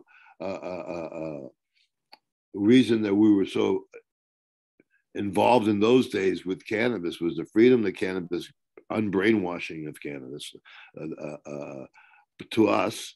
And also Nepal being the one place in the world where we could be free and not have to worry about anything, not have to worry about the draft, don't have to worry about getting busted for a joint. You know what I mean? Do you think there's still people in Nepal today making the same kind of traditional Nepalese temple balls that you used to the know? Ayurvedic doctors who before in Kathmandu, when they did prescribe hashish, they would get hash that they had hand rubbed themselves. Yeah. Because those Ayurvedic doctors, the real ones, they went around and collected the herbs themselves. They knew where to go. You know, that's a big thing. Because it's one of my pet hates today. People, and it's funny you mentioned the temple ball because it reminds me, it's actually Frenchy Cannoli who started calling this water hash, ice hash that he just rolled into a ball, a temple ball. It's like, on what planet is that a temple ball? It's just a ball of hash. Two very different things.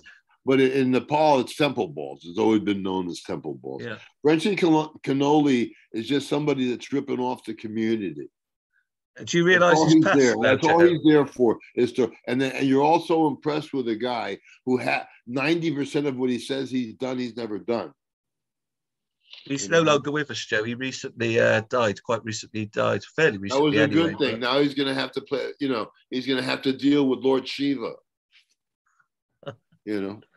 Let him deal with Lord. When I deal with Lord Shiva, I will have definitely a lot of promotion going with me. I've done good for everybody. You know what I mean? When I did my 12-in-1 direct aid to all growers, there's millions of people that I kept in business, and I've made their medicine cheaper and their medicine better, and you know it was all because of Shiva. You know, it was a thing that was a universal gift. It's a universal gift. Joe, just because someone asked, and we're doing the question and answers right now, someone was talking to me about the Strain Hunters show. And basically they wanted to know if they ever actually helped any of those villagers where they took all those land races from. Or, no, all they did was take the land races and pass out their feminized junk. Because when they pass out the seeds there, the farmers would breed it with their own stuff, and guess what? And now it has a genetic marker on it. Yeah, it was all a well-planned thing. When they passed out any seeds, every village that they went to in Africa, they passed out seeds. And when they passed out seeds, basically they put that genetic marker into the system. So now you buy stuff there and you'll see that there's some skunk in it. Oh, guess what? That has that genetic marker in it. And one day we'll be dead, and one day we'll all be gone. And people with their memory loss, and what happened last year is not in anybody's memories. They'll call their markers in. Well, they can't remember anything because they're smoking fucking cookies all day long. And the thing about it is that they're not the ones that are going to have to remember. It'll be the pharmaceutical companies that have had this game going on. So in 100 years from now, there'll be nobody like me. Maybe I'll create a couple of guys that'll follow in my footsteps and not do it for basically as a money-making venture. The reason that I succeeded with 12-in-1 was the correct paradigm, but was the thing that it was direct aid to all growers. It's me putting money in everybody's pocket. It's Lord Shiva putting money in everybody's pocket. And because of that, it worked. It worked, and one day, that'll be a way to grow. Everybody will be growing that way. No one will be growing that stupid 18 and 6. That's if you're a farmer, where do you get 18 hours of sun, dude? Please. Do you think the people like Sam who are promoting that kind of light and schedule, do you think secretly they were using the real schedule, Joe? Of course. And just giving everyone else the bullshit? Of course. Yeah. Of course. The pharmaceutical guys, they have all, like I said, 100 years from now, me and you will be long dead. He'll be dead. You know what I mean? And the pharmaceutical companies will call in their markers. Yeah. And they invented everything. Well, as soon as they were done with him, they discarded him. That's why that's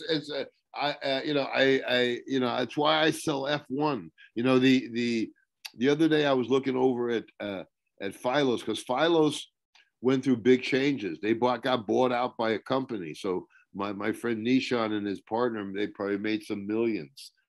They were bought out by a big company. So everything is changing there, you know. And then I looked at their because now they sell seeds, and they had hemp seeds, and they had drug strains, you know. They do feminize, right? And they were all feminized. They're all feminized. I found that funny, but you know, that's where the market is, because the Dutch, you know, they don't want you to take their genetics. They, you know, they control their genetics when you buy their feminized shit. You know, I guess they've, you know, I mean, the big monster on the block is the Dutch. The Dutch got people in Holland just sitting there at computers refuting everything that you said, everything that's said. You know what I mean? So it's like weird, you know. But well, my thing is now is I'm not gonna argue with anybody if they're under the age of fucking 60 or 50, you know. And at the end of the day, I'm not arguing with anybody anymore. You know, fuck all that. Like, I'm not gonna deal with the bots. You know what I'm saying? I'll just block them and go about my day. And it's funny thing is that the truth is there. All you have to do is seek it, and the people are not seeking the truth. You have to wake them up. You have to unbrainwash everybody again. Everybody's been brainwashed by people like Frenchie Cannoli, and, you know, Mila. You know what I mean? You know, there's probably advanced nutrients. I mean, come on. Listen, there's probably a lot of people that are sitting there hearing you say that, and they're getting really pissed off. But I can tell you 9 times, I don't know Frenchie.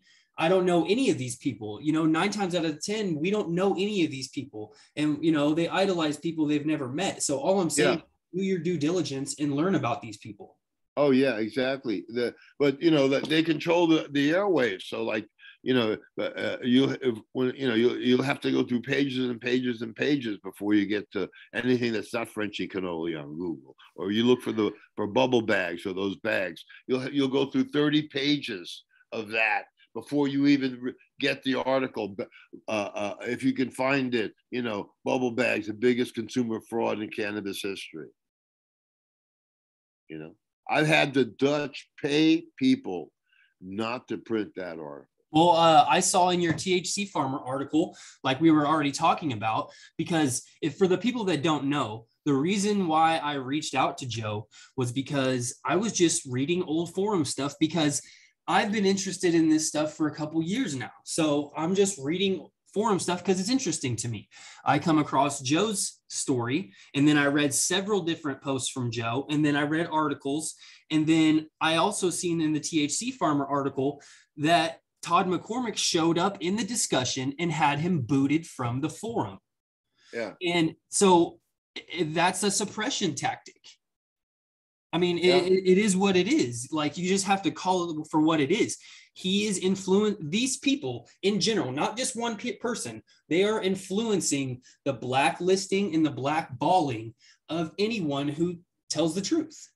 Yeah. Well, that's what's been going on with me, because you know, I've heard a lot. I've been contacted by a lot of people, and all they've heard is secondhand information from people with a larger platform. And then they're like, well, I listened to your podcast, and it seems like everything they told me is bullshit. You do have skunk, you do this, you do that, blah, blah, blah.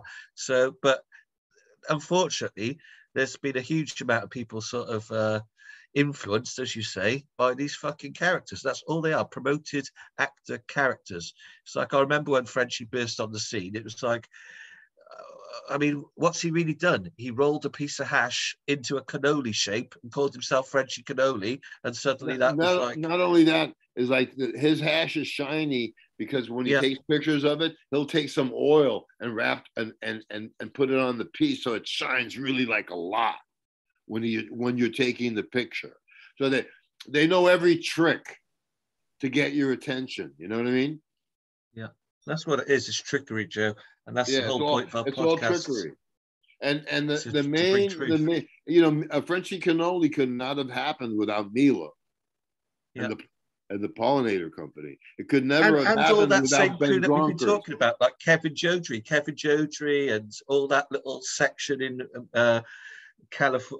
Humboldt. They all sort of like took him under their wing and promoted him, and that's how it works in this game. If you he might can be get yourself, he might be the answer to who's the next fucking scumbag to come on the scene. yeah.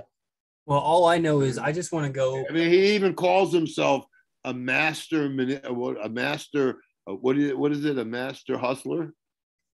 Oh, who? Kevin Jones, a career Yeah. hustler.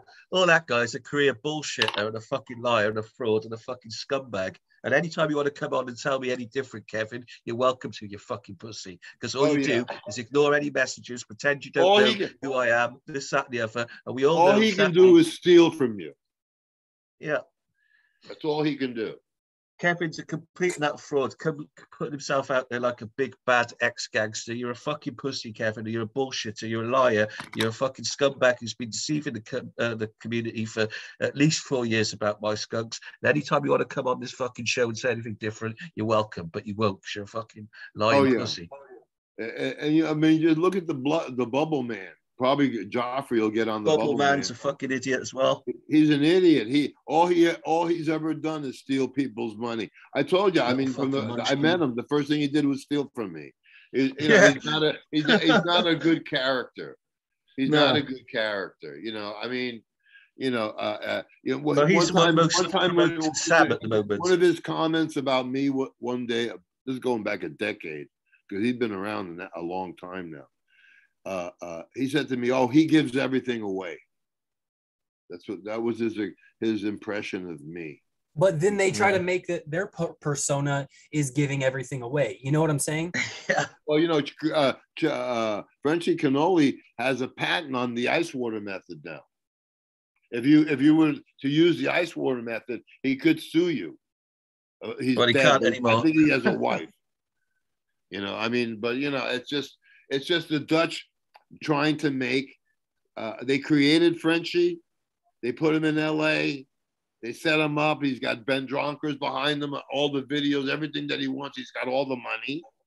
You know what I mean? And so he's the new hash guy that the Dutch have declared. It's too bad that he died so soon. Though. He died before Milo. You know what I mean? I mean, and that's just it. They have made cannabis like garbage. Hash is garbage. That BHO is garbage. The weed that they're growing, garbage. Dude, I remember back in the day, we'd smoke a pinner. We'd have a pinner and 6 people would be rocked. You know what I mean? I mean, I had people tell me when they smoked their first Thai stick, to hit a Thai, we'd say that, what did you just give me acid? Well, I'm seeing people start their day off with a full gram dab of BHO, and I'm just thinking, no wonder it doesn't work for you anymore because you're just blasting yourself with this fucking THC. And not only that, have them stop, see what happens. When they stop, they go through withdrawals. It'll take you a couple of weeks to be able to live, maybe even a month to be able to feel like a human being if you stop doing that. They actually took a natural, God-given, Mother Nature-given, Lord Shiva-given medicine for everybody to have, because otherwise we wouldn't have an indoor cannabinoid system. It wouldn't work. We have that. Animals have that. All mammals have that. You know what I mean? Who knows? It may even work on fish. Who knows? I mean, who they knows? already gave the LSD most wonderful medicine of the world, and then they take chemicals to process it. Come on. Well, hey, since I got about maybe 40 more minutes that I can talk. Somebody yesterday said to me, well, most of the tinctures that you meet today, that are made today, are made with alcohol. I said, yes, but the best tinctures are made with glycerin. Okay, so you're just talking about vegetable glycerin, and then you're just heating it up. Is there a certain temperature? No, I put like a bud, an ounce and a half of bud, and then I put like a quart jar of the glycerin, and then I put it on the lowest setting on your crock pot. It's either in the crock pot, you have 3 settings: warm, low, and high. You want to put it on warm. You just want to put it on warm. Put it on at 8 o'clock, and by 8 o'clock in the morning it'll be done. And then you just use a cheesecloth to separate the buds from the oil. You know. Okay, so it doesn't need to be decarbed. No. Okay. It's being decarbed right there. Oh, right. You're right. That makes sense. You're decarbing it. So you think on the warm side, and then the diabetics can take the glycerin. Diabetics can't take weed alcohol derivatives. So if it's alcohol tincture, they can't have it, but they can take the glycerin. And the glycerin is so much better than the alcohol that once you try the glycerin, you won't go back to the alcohol one. That's amazing, honestly. The glycerin is just easier. Okay, and then so I've seen people talk about using RSO with a carrier oil. Would that take the place of the carrier oil right there? What do you mean carrier oil? So I've seen people say that they would take like the raw RSO and then mix it with olive oil. That just makes it more bioavailable. Right. If they mix it with sort of how coconut oil. Well, they're just putting some cannabinoids in it, you know. They're making it, you know, it's THC infused or hemp infused. Yeah, I think the thinking is that the fat emulsifies it in the oil and makes it more bioavailable. It makes it more expensive, and it makes it makes it more expensive to you. But then you have to, you know, who's making? What you're saying though is the glycerin who is making that? Right, you're right. You're right. You know, who is making? Are there two types of glycerin, Joe? Is there like I just popped into my head, so if I remembered it, isn't there two types of glycerin and one is better than the other? It's the vegetable glycerin, and it's even kosher. It's been blessed by a rabbi. Nice. The other one I think you're talking about is propylene glycol. That's the one, yeah. But yeah, okay, awesome. Well, I've got some glycerin and I've got some flour. I'm gonna make myself some RSO. Yeah, because I just used alcohol and it sucked. You don't use any kind of alcohol. You just use the glycerin. It gets it's really strong. I had my uncle took a teaspoon, a tablespoon, and I told him, you know, take like a quarter teaspoon, half a teaspoon. Don't take too much. He took a tablespoon. He's so fucked up, but he couldn't move. You know, he's like 94 years old. He says, man, wow, that stuff really is strong. He says, you know, I've taken it. I said, but I can't go anywhere. I can't move. I said, yeah, it's a good idea for non-smokers. You took too much. You took too much. So when you make the glycerin, it already decarbonizes it nicely, and then you get it in the next day. You got to be very, very careful who you give it to because it's very, very strong. So, you know, a tablespoon is too much. A teaspoon is probably the most you can take in a day. But some people can't take a teaspoon. They take a quarter teaspoon, you know? Absolutely. Hey, so another question someone had was if you would basically give a rundown about your strain list and describe the plants and everything. Okay. Yeah, that would be good. That you have available. One second. Let me find it.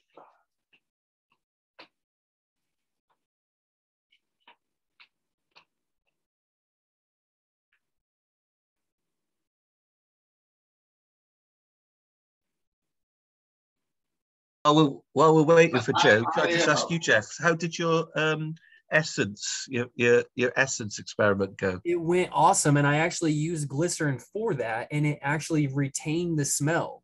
So that was retains the smell.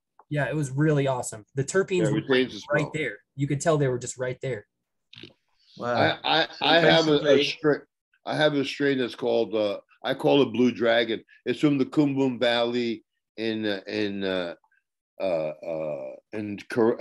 Tamil Nadu, and the farmer there has been growing for he's an older farmer, older guy, and he's been growing for a long time. So it's a real land race. I had it tested on Phylos, and so it's the strongest plant I've ever had. It triple stacks your trichomes, you know, and so what do you mean by that, Joe? It makes trichomes on top of trichomes. So like if you I can send you a picture of it, and you'll see it. That's on its fourth week of, it's going into its fourth week of flower, and it's already like getting white. And then so it produces so much trichomes that it produces trichomes on top of the trichomes. You can just see it under a microscope. So it's a very sticky resinous producing plant, and the resin is purple. Okay. So that plant is like the best plant I've ever had in my life so far. And so I hit that with all my stuff. So How would you describe the terpene profile? I have the terpene the terpene profile is not as, is like, you know, if I had a terpene profile, everything that I have, you know, I couldn't afford to do it. I have had it DNA tested. It's on Phylos. So I guess what I meant is just what it smells like. Well, you know, you know, you know, it's hard for me to say that because usually in my greenhouse I'll have like 12 different kinds of plants. But all I can tell you is that this plant triple stacks trichomes, and it's so sticky that when you walk by it, it'll stick to you. The leaves stick to you. You know, it's a very resin producing plant. 24 to 26% THC as it is. So I took that plant and I hit it with my lemon kush. I hit it with my Burmese Maui Durban. Look at that. It has a blue dragon and it has a Burmese Maui and a Durban poison mix. Then I have a blue Panama. The blue Panama is all my Panamanian genetics, Panama red. So it's Panama red and a blue dragon. Then I have blue blazing 5-0. There's two different kinds of Hawaiian. Then I have a blue Nigerian. That's F1. It's a blue dragon and Nigerian hash plant. Then I have blue Aztec. Again, that's a blue with Acapulco Gold and other Mexicans that are in there pre-1972. And the thing with Panama is also pre-1972. The blue Panama is pre-1972, and the blue Aztec is pre-1972. Then I have blue Acapulco Gold times Maui, my 5-0, my Maui, my Kona Gold. So it's blue dragon, Acapulco Gold, Kona Gold. Then you have blue dragon, Burmese Maui. Then you have blue Acapulco Gold. Then you have blue Mayan. Blue Mayan, again, is more Central American, Colombian strains. And then you have blue Durban. So it's that's an F1. It says F2 on my catalog, but it's actually F1. It's blue dragon and Durban poison. And then I have blue elephants, which is purple Urkel and blue blackberry Kush. So now it's a blue dragon, blackberry Kush, and purple Urkel. Then you have a blue Boricua, which is an Afghan indica with my blue dragon. So that's an F1.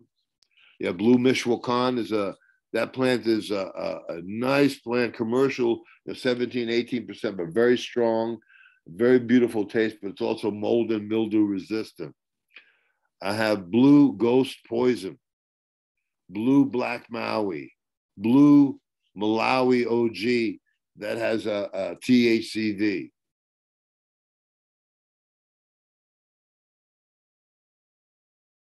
You have blue Orissa Gold, that's F1. Then you have blue Burmese Maui Kona, another three-way African with the blue. Then you have blue with Kona Gold and Durban poison. Then you have blue with Black Congo and Durban poison. Then you have blue Bongi Haze. Bongi Haze is a really old school haze. Has nothing to do with the skunk man. So it has a blue dragon and Bungie Haze. You have blue red Congo. That is a THCV. 26%. A lot of this stuff is high percentages of full cannabinoid profile. Zulu Gold, which is an Indian and an African F1. Then I got Blues Joe's Haze, which is my haze, and Blue Dragon. So here all the old school and new school and landrace genetics F1 are right there. So you get like you get F1s blue Nigerian, you get the F1s blue gold Zulu Gold, F1s, what else? Ooh, that blue Acapulco Gold, that should be really nice. But all of these, like, there's only two indicas here, which would be the blue Boricua is an indica, and let's see, there's one more.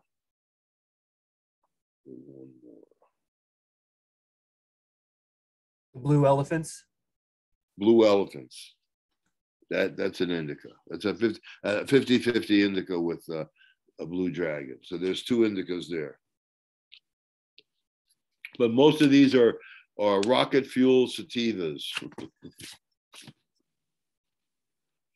But that's a good mix, like the Burmese Maui Durban, you know. You have Burmese Maui from the pre-1972. And that Burmese Maui is that we had a Maui female, but we didn't have anything to mate it with. So we mated it to a Burmese. So when you breed it forward, if you bought it at that level, it would separate into the both. And so I took the indica out of it and used it on some other projects I was working on. But this one here is off the hook. I've only seen the only ones I've seen on this line, out of these lines, has been the originals and the Blue Dragon. But some of this stuff here is going to be so out of this world that you can only imagine. You know, I mean, here you go. You got blue Burmese. Panama Red. Yeah, the Panama Red is the blue Panama. That's a huge plant that you need to grow outdoors. You know, or if you're going to put it indoors, you got to flower it quick. You know, 3 weeks, put it into flower. It's still going to get huge. A lot of these sativas, when you grow them inside, you gotta turn off. You got to put them into flower sooner, because what happens is you let them grow too big and then they outgrow your room. But so don't be afraid to start your plants in flower in 3 or 4 weeks. Don't be afraid. Because these sativas will outgrow your room. Hey Joe, will you tell everybody about how, like, what makes your Durban different than everybody else's Durban? It's the original. It's the one that Philo's Bioscience said is one of the top 10 most rare strains in the world. Yeah, I see Malawi's on that list too, and you got that in the OG, so that's pretty cool too. And that's an old one too. I got that there was a guy on the scene called Afro Man, and he had a company called Afro Pips, and he strictly had land races, you know, and he was a really good connection. He was an Afrikaner, and then he died. When he died, his son got the business, and his son sold it. Do you remember how I told you I put his seeds out after he died, Joe? Yeah, right. You told me that. Yeah. That was the first time I've heard that. Yeah, I didn't know him personally, but it just seems like a tragedy to see like thousands of his seeds sat there doing nothing. I met him at Canna Trade in Bern, and he had a little table, little thing. I mean, it was like a tenth of a booth. You know what I mean? And he just stood behind it and sold seeds, you know. And I was the only one that went to see him. Not many people went to see him. Everybody was after Arjan or Sensi Seeds or this one or that one. And the real shit was right there. Yeah. You know. Hey Joe, what is the Blue Blazing 5.0? There's two different kinds of Hawaiian. It's Blazing 5.0. And so it's Blazing Blazing is a Hawaiian, and the 5-0 is a Hawaiian. That's a double Hawaiian. Pre-1972. Another one in there is the Blue Acapulco Gold. You know, but the Blue Malawi should be really nice because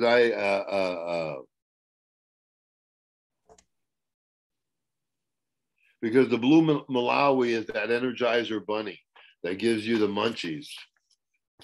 You know. I got another. No. Actually, that one has THCV in it. No, it doesn't give you the munchies. I'm wrong. That has a THCV in it. Hey, so I got another question. So this person says that Malawi tested out at 2% THCV. This is regarding your strains too. So he says, I'm an Indian from Kerala, and Udeki Gold sounds similar to Iduki Gold, which is what Kerala is renowned for the most. Any comment on this? That's true. Okay, awesome. And then he says also Orissa Gold and Shalivati are descendants of Iduki Gold, if this info helps. Yeah. Udigi Gold is the original. I have the original. I think I had it tested too. DNA tested. I think it's really awesome just seeing all the different regions in your selections, honestly. That's really refreshing because, you know, we're just so used to somebody making up stupid names for their plants. And you're making sure that the country of origin remains in the name. I just think that's so important. Oh, yeah, it's important that you know where they came from. Joe, do you think Phylos, I mean, just since, you know, I found out it was quite nefarious, I stopped following anything to do with it, to be honest. I didn't want any association with it. But is there either an existing Phylos now that we can trust, or is there a different kind of company? I don't know anything. I don't know. Phylos was the only one that I've heard of, and I used them, and I did 9 tests with them. And then they try to sell me this test where they could tell if your plants are male or female. Yeah. And they told me all my plants were male when were male. And how did that test work, Joe? Because there's some sexing companies available now where you just grow the seeds, and when it's got like its first leaf, I think you can then take a snippet of it and send it in the post, and they can test it and then tell you if it's going to go on to be male or female. Was it something similar to that, or did they actually just test the seed itself? I got burnt on that. Yeah. Yeah, and probably because I didn't know what I was doing. You know, I mean, I'm 100 years old, so it's difficult for me to keep up with just my password. You know what I mean? I've got, you know what I mean? I mean, I have everything. I have all the equipment, but I don't have the knowledge. But I'm getting more knowledge every day. You know, I'm gonna be starting another. I'm gonna bombard the YouTube and everything with. I'm gonna be doing this. They're coming here on Wednesday. I'm going to be making some hash, and we'll be showing it on the internet and giving it to you guys to show. Well, thank you so much. I definitely want to see that. You're really doing the world a service by not gatekeeping this information and giving it away freely. I think there's a lot of people from your generation that could have done more to help patients and people who actually need it by just giving this information. You know, I understand everyone has to eat, you know, everyone has to survive and make money off what they love doing. If you're going to be in cannabis, obviously you should be able to support yourself. But as far as I'm concerned, with the information you've just given us freely, I mean, these interviews are some of the most important cannabis interviews that have ever been done, and that's because, you know, of you, man. So otherwise we wouldn't get all of this information in one package. We might get a little trickle of information here, a trickle of information there, but it would never be as straight and to the point as it is now. So I just want to thank you again for that, honestly. I definitely want to thank Joe too, because like I said before, you know, our podcast is doing great, but that side, as you say, just the general ethics is so nice. I mean, even somebody I did respect like Old Timer One, he would never reveal anything. He would never give anything away. I can't thank you enough for having that guy from Corella on there, because I'm trying to get more of a voice there in Asia, because Asia is confused. They're doing the drug war thinking that they're making the U.S. happy, while the drug war is ending here. And all they're doing are doing the work of the pharmaceutical companies, because while they destroy their originals, their originals are being patented by the pharmaceutical companies. Well, one of the things we do is we focus internationally. You know, we really try to reach out to people all around the world, not just in America, honestly, you know. Well, you're walking the walk as well, Jeff, because you're actually doing Joe's lighting techniques. Probably a lot of people, they wouldn't want to try it unless they saw somebody else do it, you know, and you're actually doing that and showing the plants are looking superb. Absolutely. They've never been happier. So, and I made sure to give that guy from Kerala your email. So he'll definitely probably be reaching out to you. But yeah, you know, the Odiki gold seeds, those Odiki gold seeds are one of the most rarest sought after seeds. I mean, it's just, you know, that's that strain goes back, you know, probably 5,000-6,000 years from those Hindus. Where he is, Kerala, Tamil Nadu, South India was like the center of Hinduism in the world. And from there, it got exported to Thailand, to Cambodia, to everywhere else. You know what I mean? Cambodia is more Hindu, and Thailand is more Buddhist. And you know what I mean? But you know, they got exported everywhere, and wherever they were exported, they exported their medicine, which at the time was Corella Gold, because that gave you the pickup and the energy. It energized you and stuff, and made you think out of the box and all this other stuff. You know, so that's an important center. Corella is an important center of cannabis as well that you mentioned, Joe. As most important fact about Corella is that from there it got exported to Africa, and from Africa it got exported to South America. So you actually can trace that Corella Udiki gold to Africa, and then you can trace it to Colombia, because that was a big black slave trade was there, and a big slave trade was there, and so you see the lineage right there, coming from India, going to Africa to Colombia. And it's the same stuff. When you DNA sequence it, you see that it's the same lineage. The plants look the same too. They're like huge Christmas tree type plants. It's the same lineage. So you can actually trace it. Corella was the start of medicine. It was always used as medicine.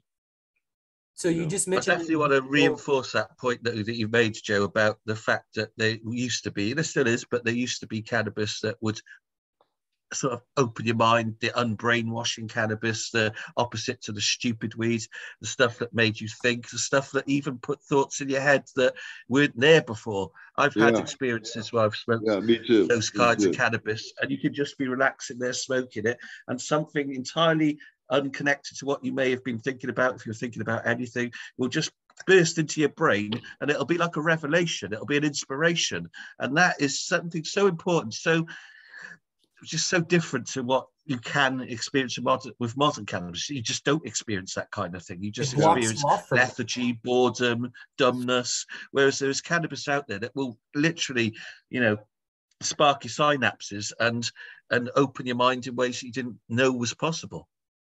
Yeah. And that's what they were scared of, the weed that opened your mind, that let you see through the bullshit that they were putting, you know, in the media, etc., that were dumbing people down, that actually woke people up in a meaningful way, you know? Yeah, they didn't want that. They didn't want that, and they still don't. No, absolutely, they don't. They don't.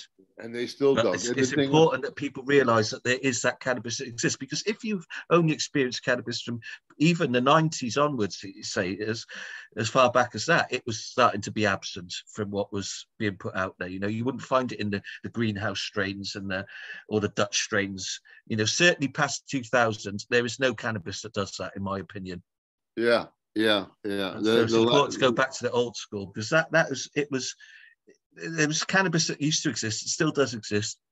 that people aren't aware of, that has that kind of specific effect, that kind of, like, will give you a revelation when you're smoking it, you know, that will inspire you, that will awaken something to you, or that, as I say, that will just put in knowledge that you never, something you never thought about. I've had that experience where I've just been sat there smoking. You thought about stuff that you never thought about before. Exactly. And it will be a truth. It'll be like a universal truth that will just hit you, and you're like, man, that's a truth. That's what cannabis did. It got the light bulb lit. Exactly that, Joe. I could only imagine that light bulb really well made hash form too. You know, I missed that, bro. I'm really looking forward to going back to Nepal and talking to the people there. You know, there's very few of us left that have been through all this whole thing from start to finish. You know, and so a lot of information. One of my things has been there's a lot of information. It needs to be out there. People need to get the credit for what they did.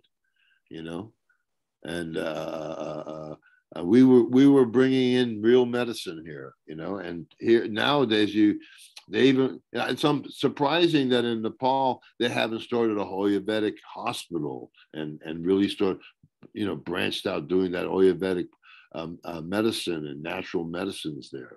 They're all there. India too, you know, but they're all super educated now, and they're all following the wrong lead.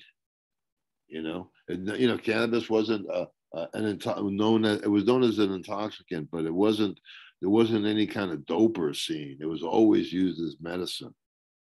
You know, so.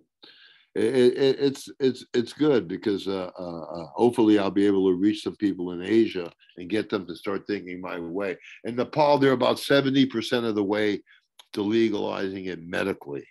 See, you know, they should be charging people, everybody who wants to go and smoke hash and temple balls in Nepal, they can get a license at the airport for $50. And that alone would bring 25, 30, 40 million dollars a year to Kathmandu. How many tourists come there a year if it was open again? If they brought back the love and, you know, the tranquility there. I don't know if they can ever come back, but let's hope that we can find a place where it's totally free again. You know, I think that's really all I give a fuck about doing, honestly. For you know, is just really making a difference. So, you know, but I don't want to cut everybody off, but I do have to get going. So me too. I got to go too. So okay. Let's get together again. Let's see what happens. There's a couple of others. One show, the hash smuggling show. Mm-hmm. You can use a picture from one of my pictures. You can impose there. That's the only thing that there's no picture on. There's a thumbnail, but it's a view on the Tibetan pony for that one. Okay. I could change it to a picture of you though, like with one where you're smoking. Yeah, that's good. Okay, I'll do that. Yeah. Well, thanks for everybody listening. Thanks, Blue Skies. Thanks. No, I have a picture of a cruet of a coffee filter and of a cruet, and where you can see the oil and the resin glands and the water floating on top. I'll make that this one. Yeah. Okay. Yeah, we would definitely, as soon as you get that video made, let us know, because I would like to, you know, promote that for you. Like anything I can do to help promote you and help get this message out, I'm willing to do. So just anything you need from me, just let me know, you know? Thank you, man. I appreciate you coming on too. Okay. Well, thanks, Joe. All right, take care.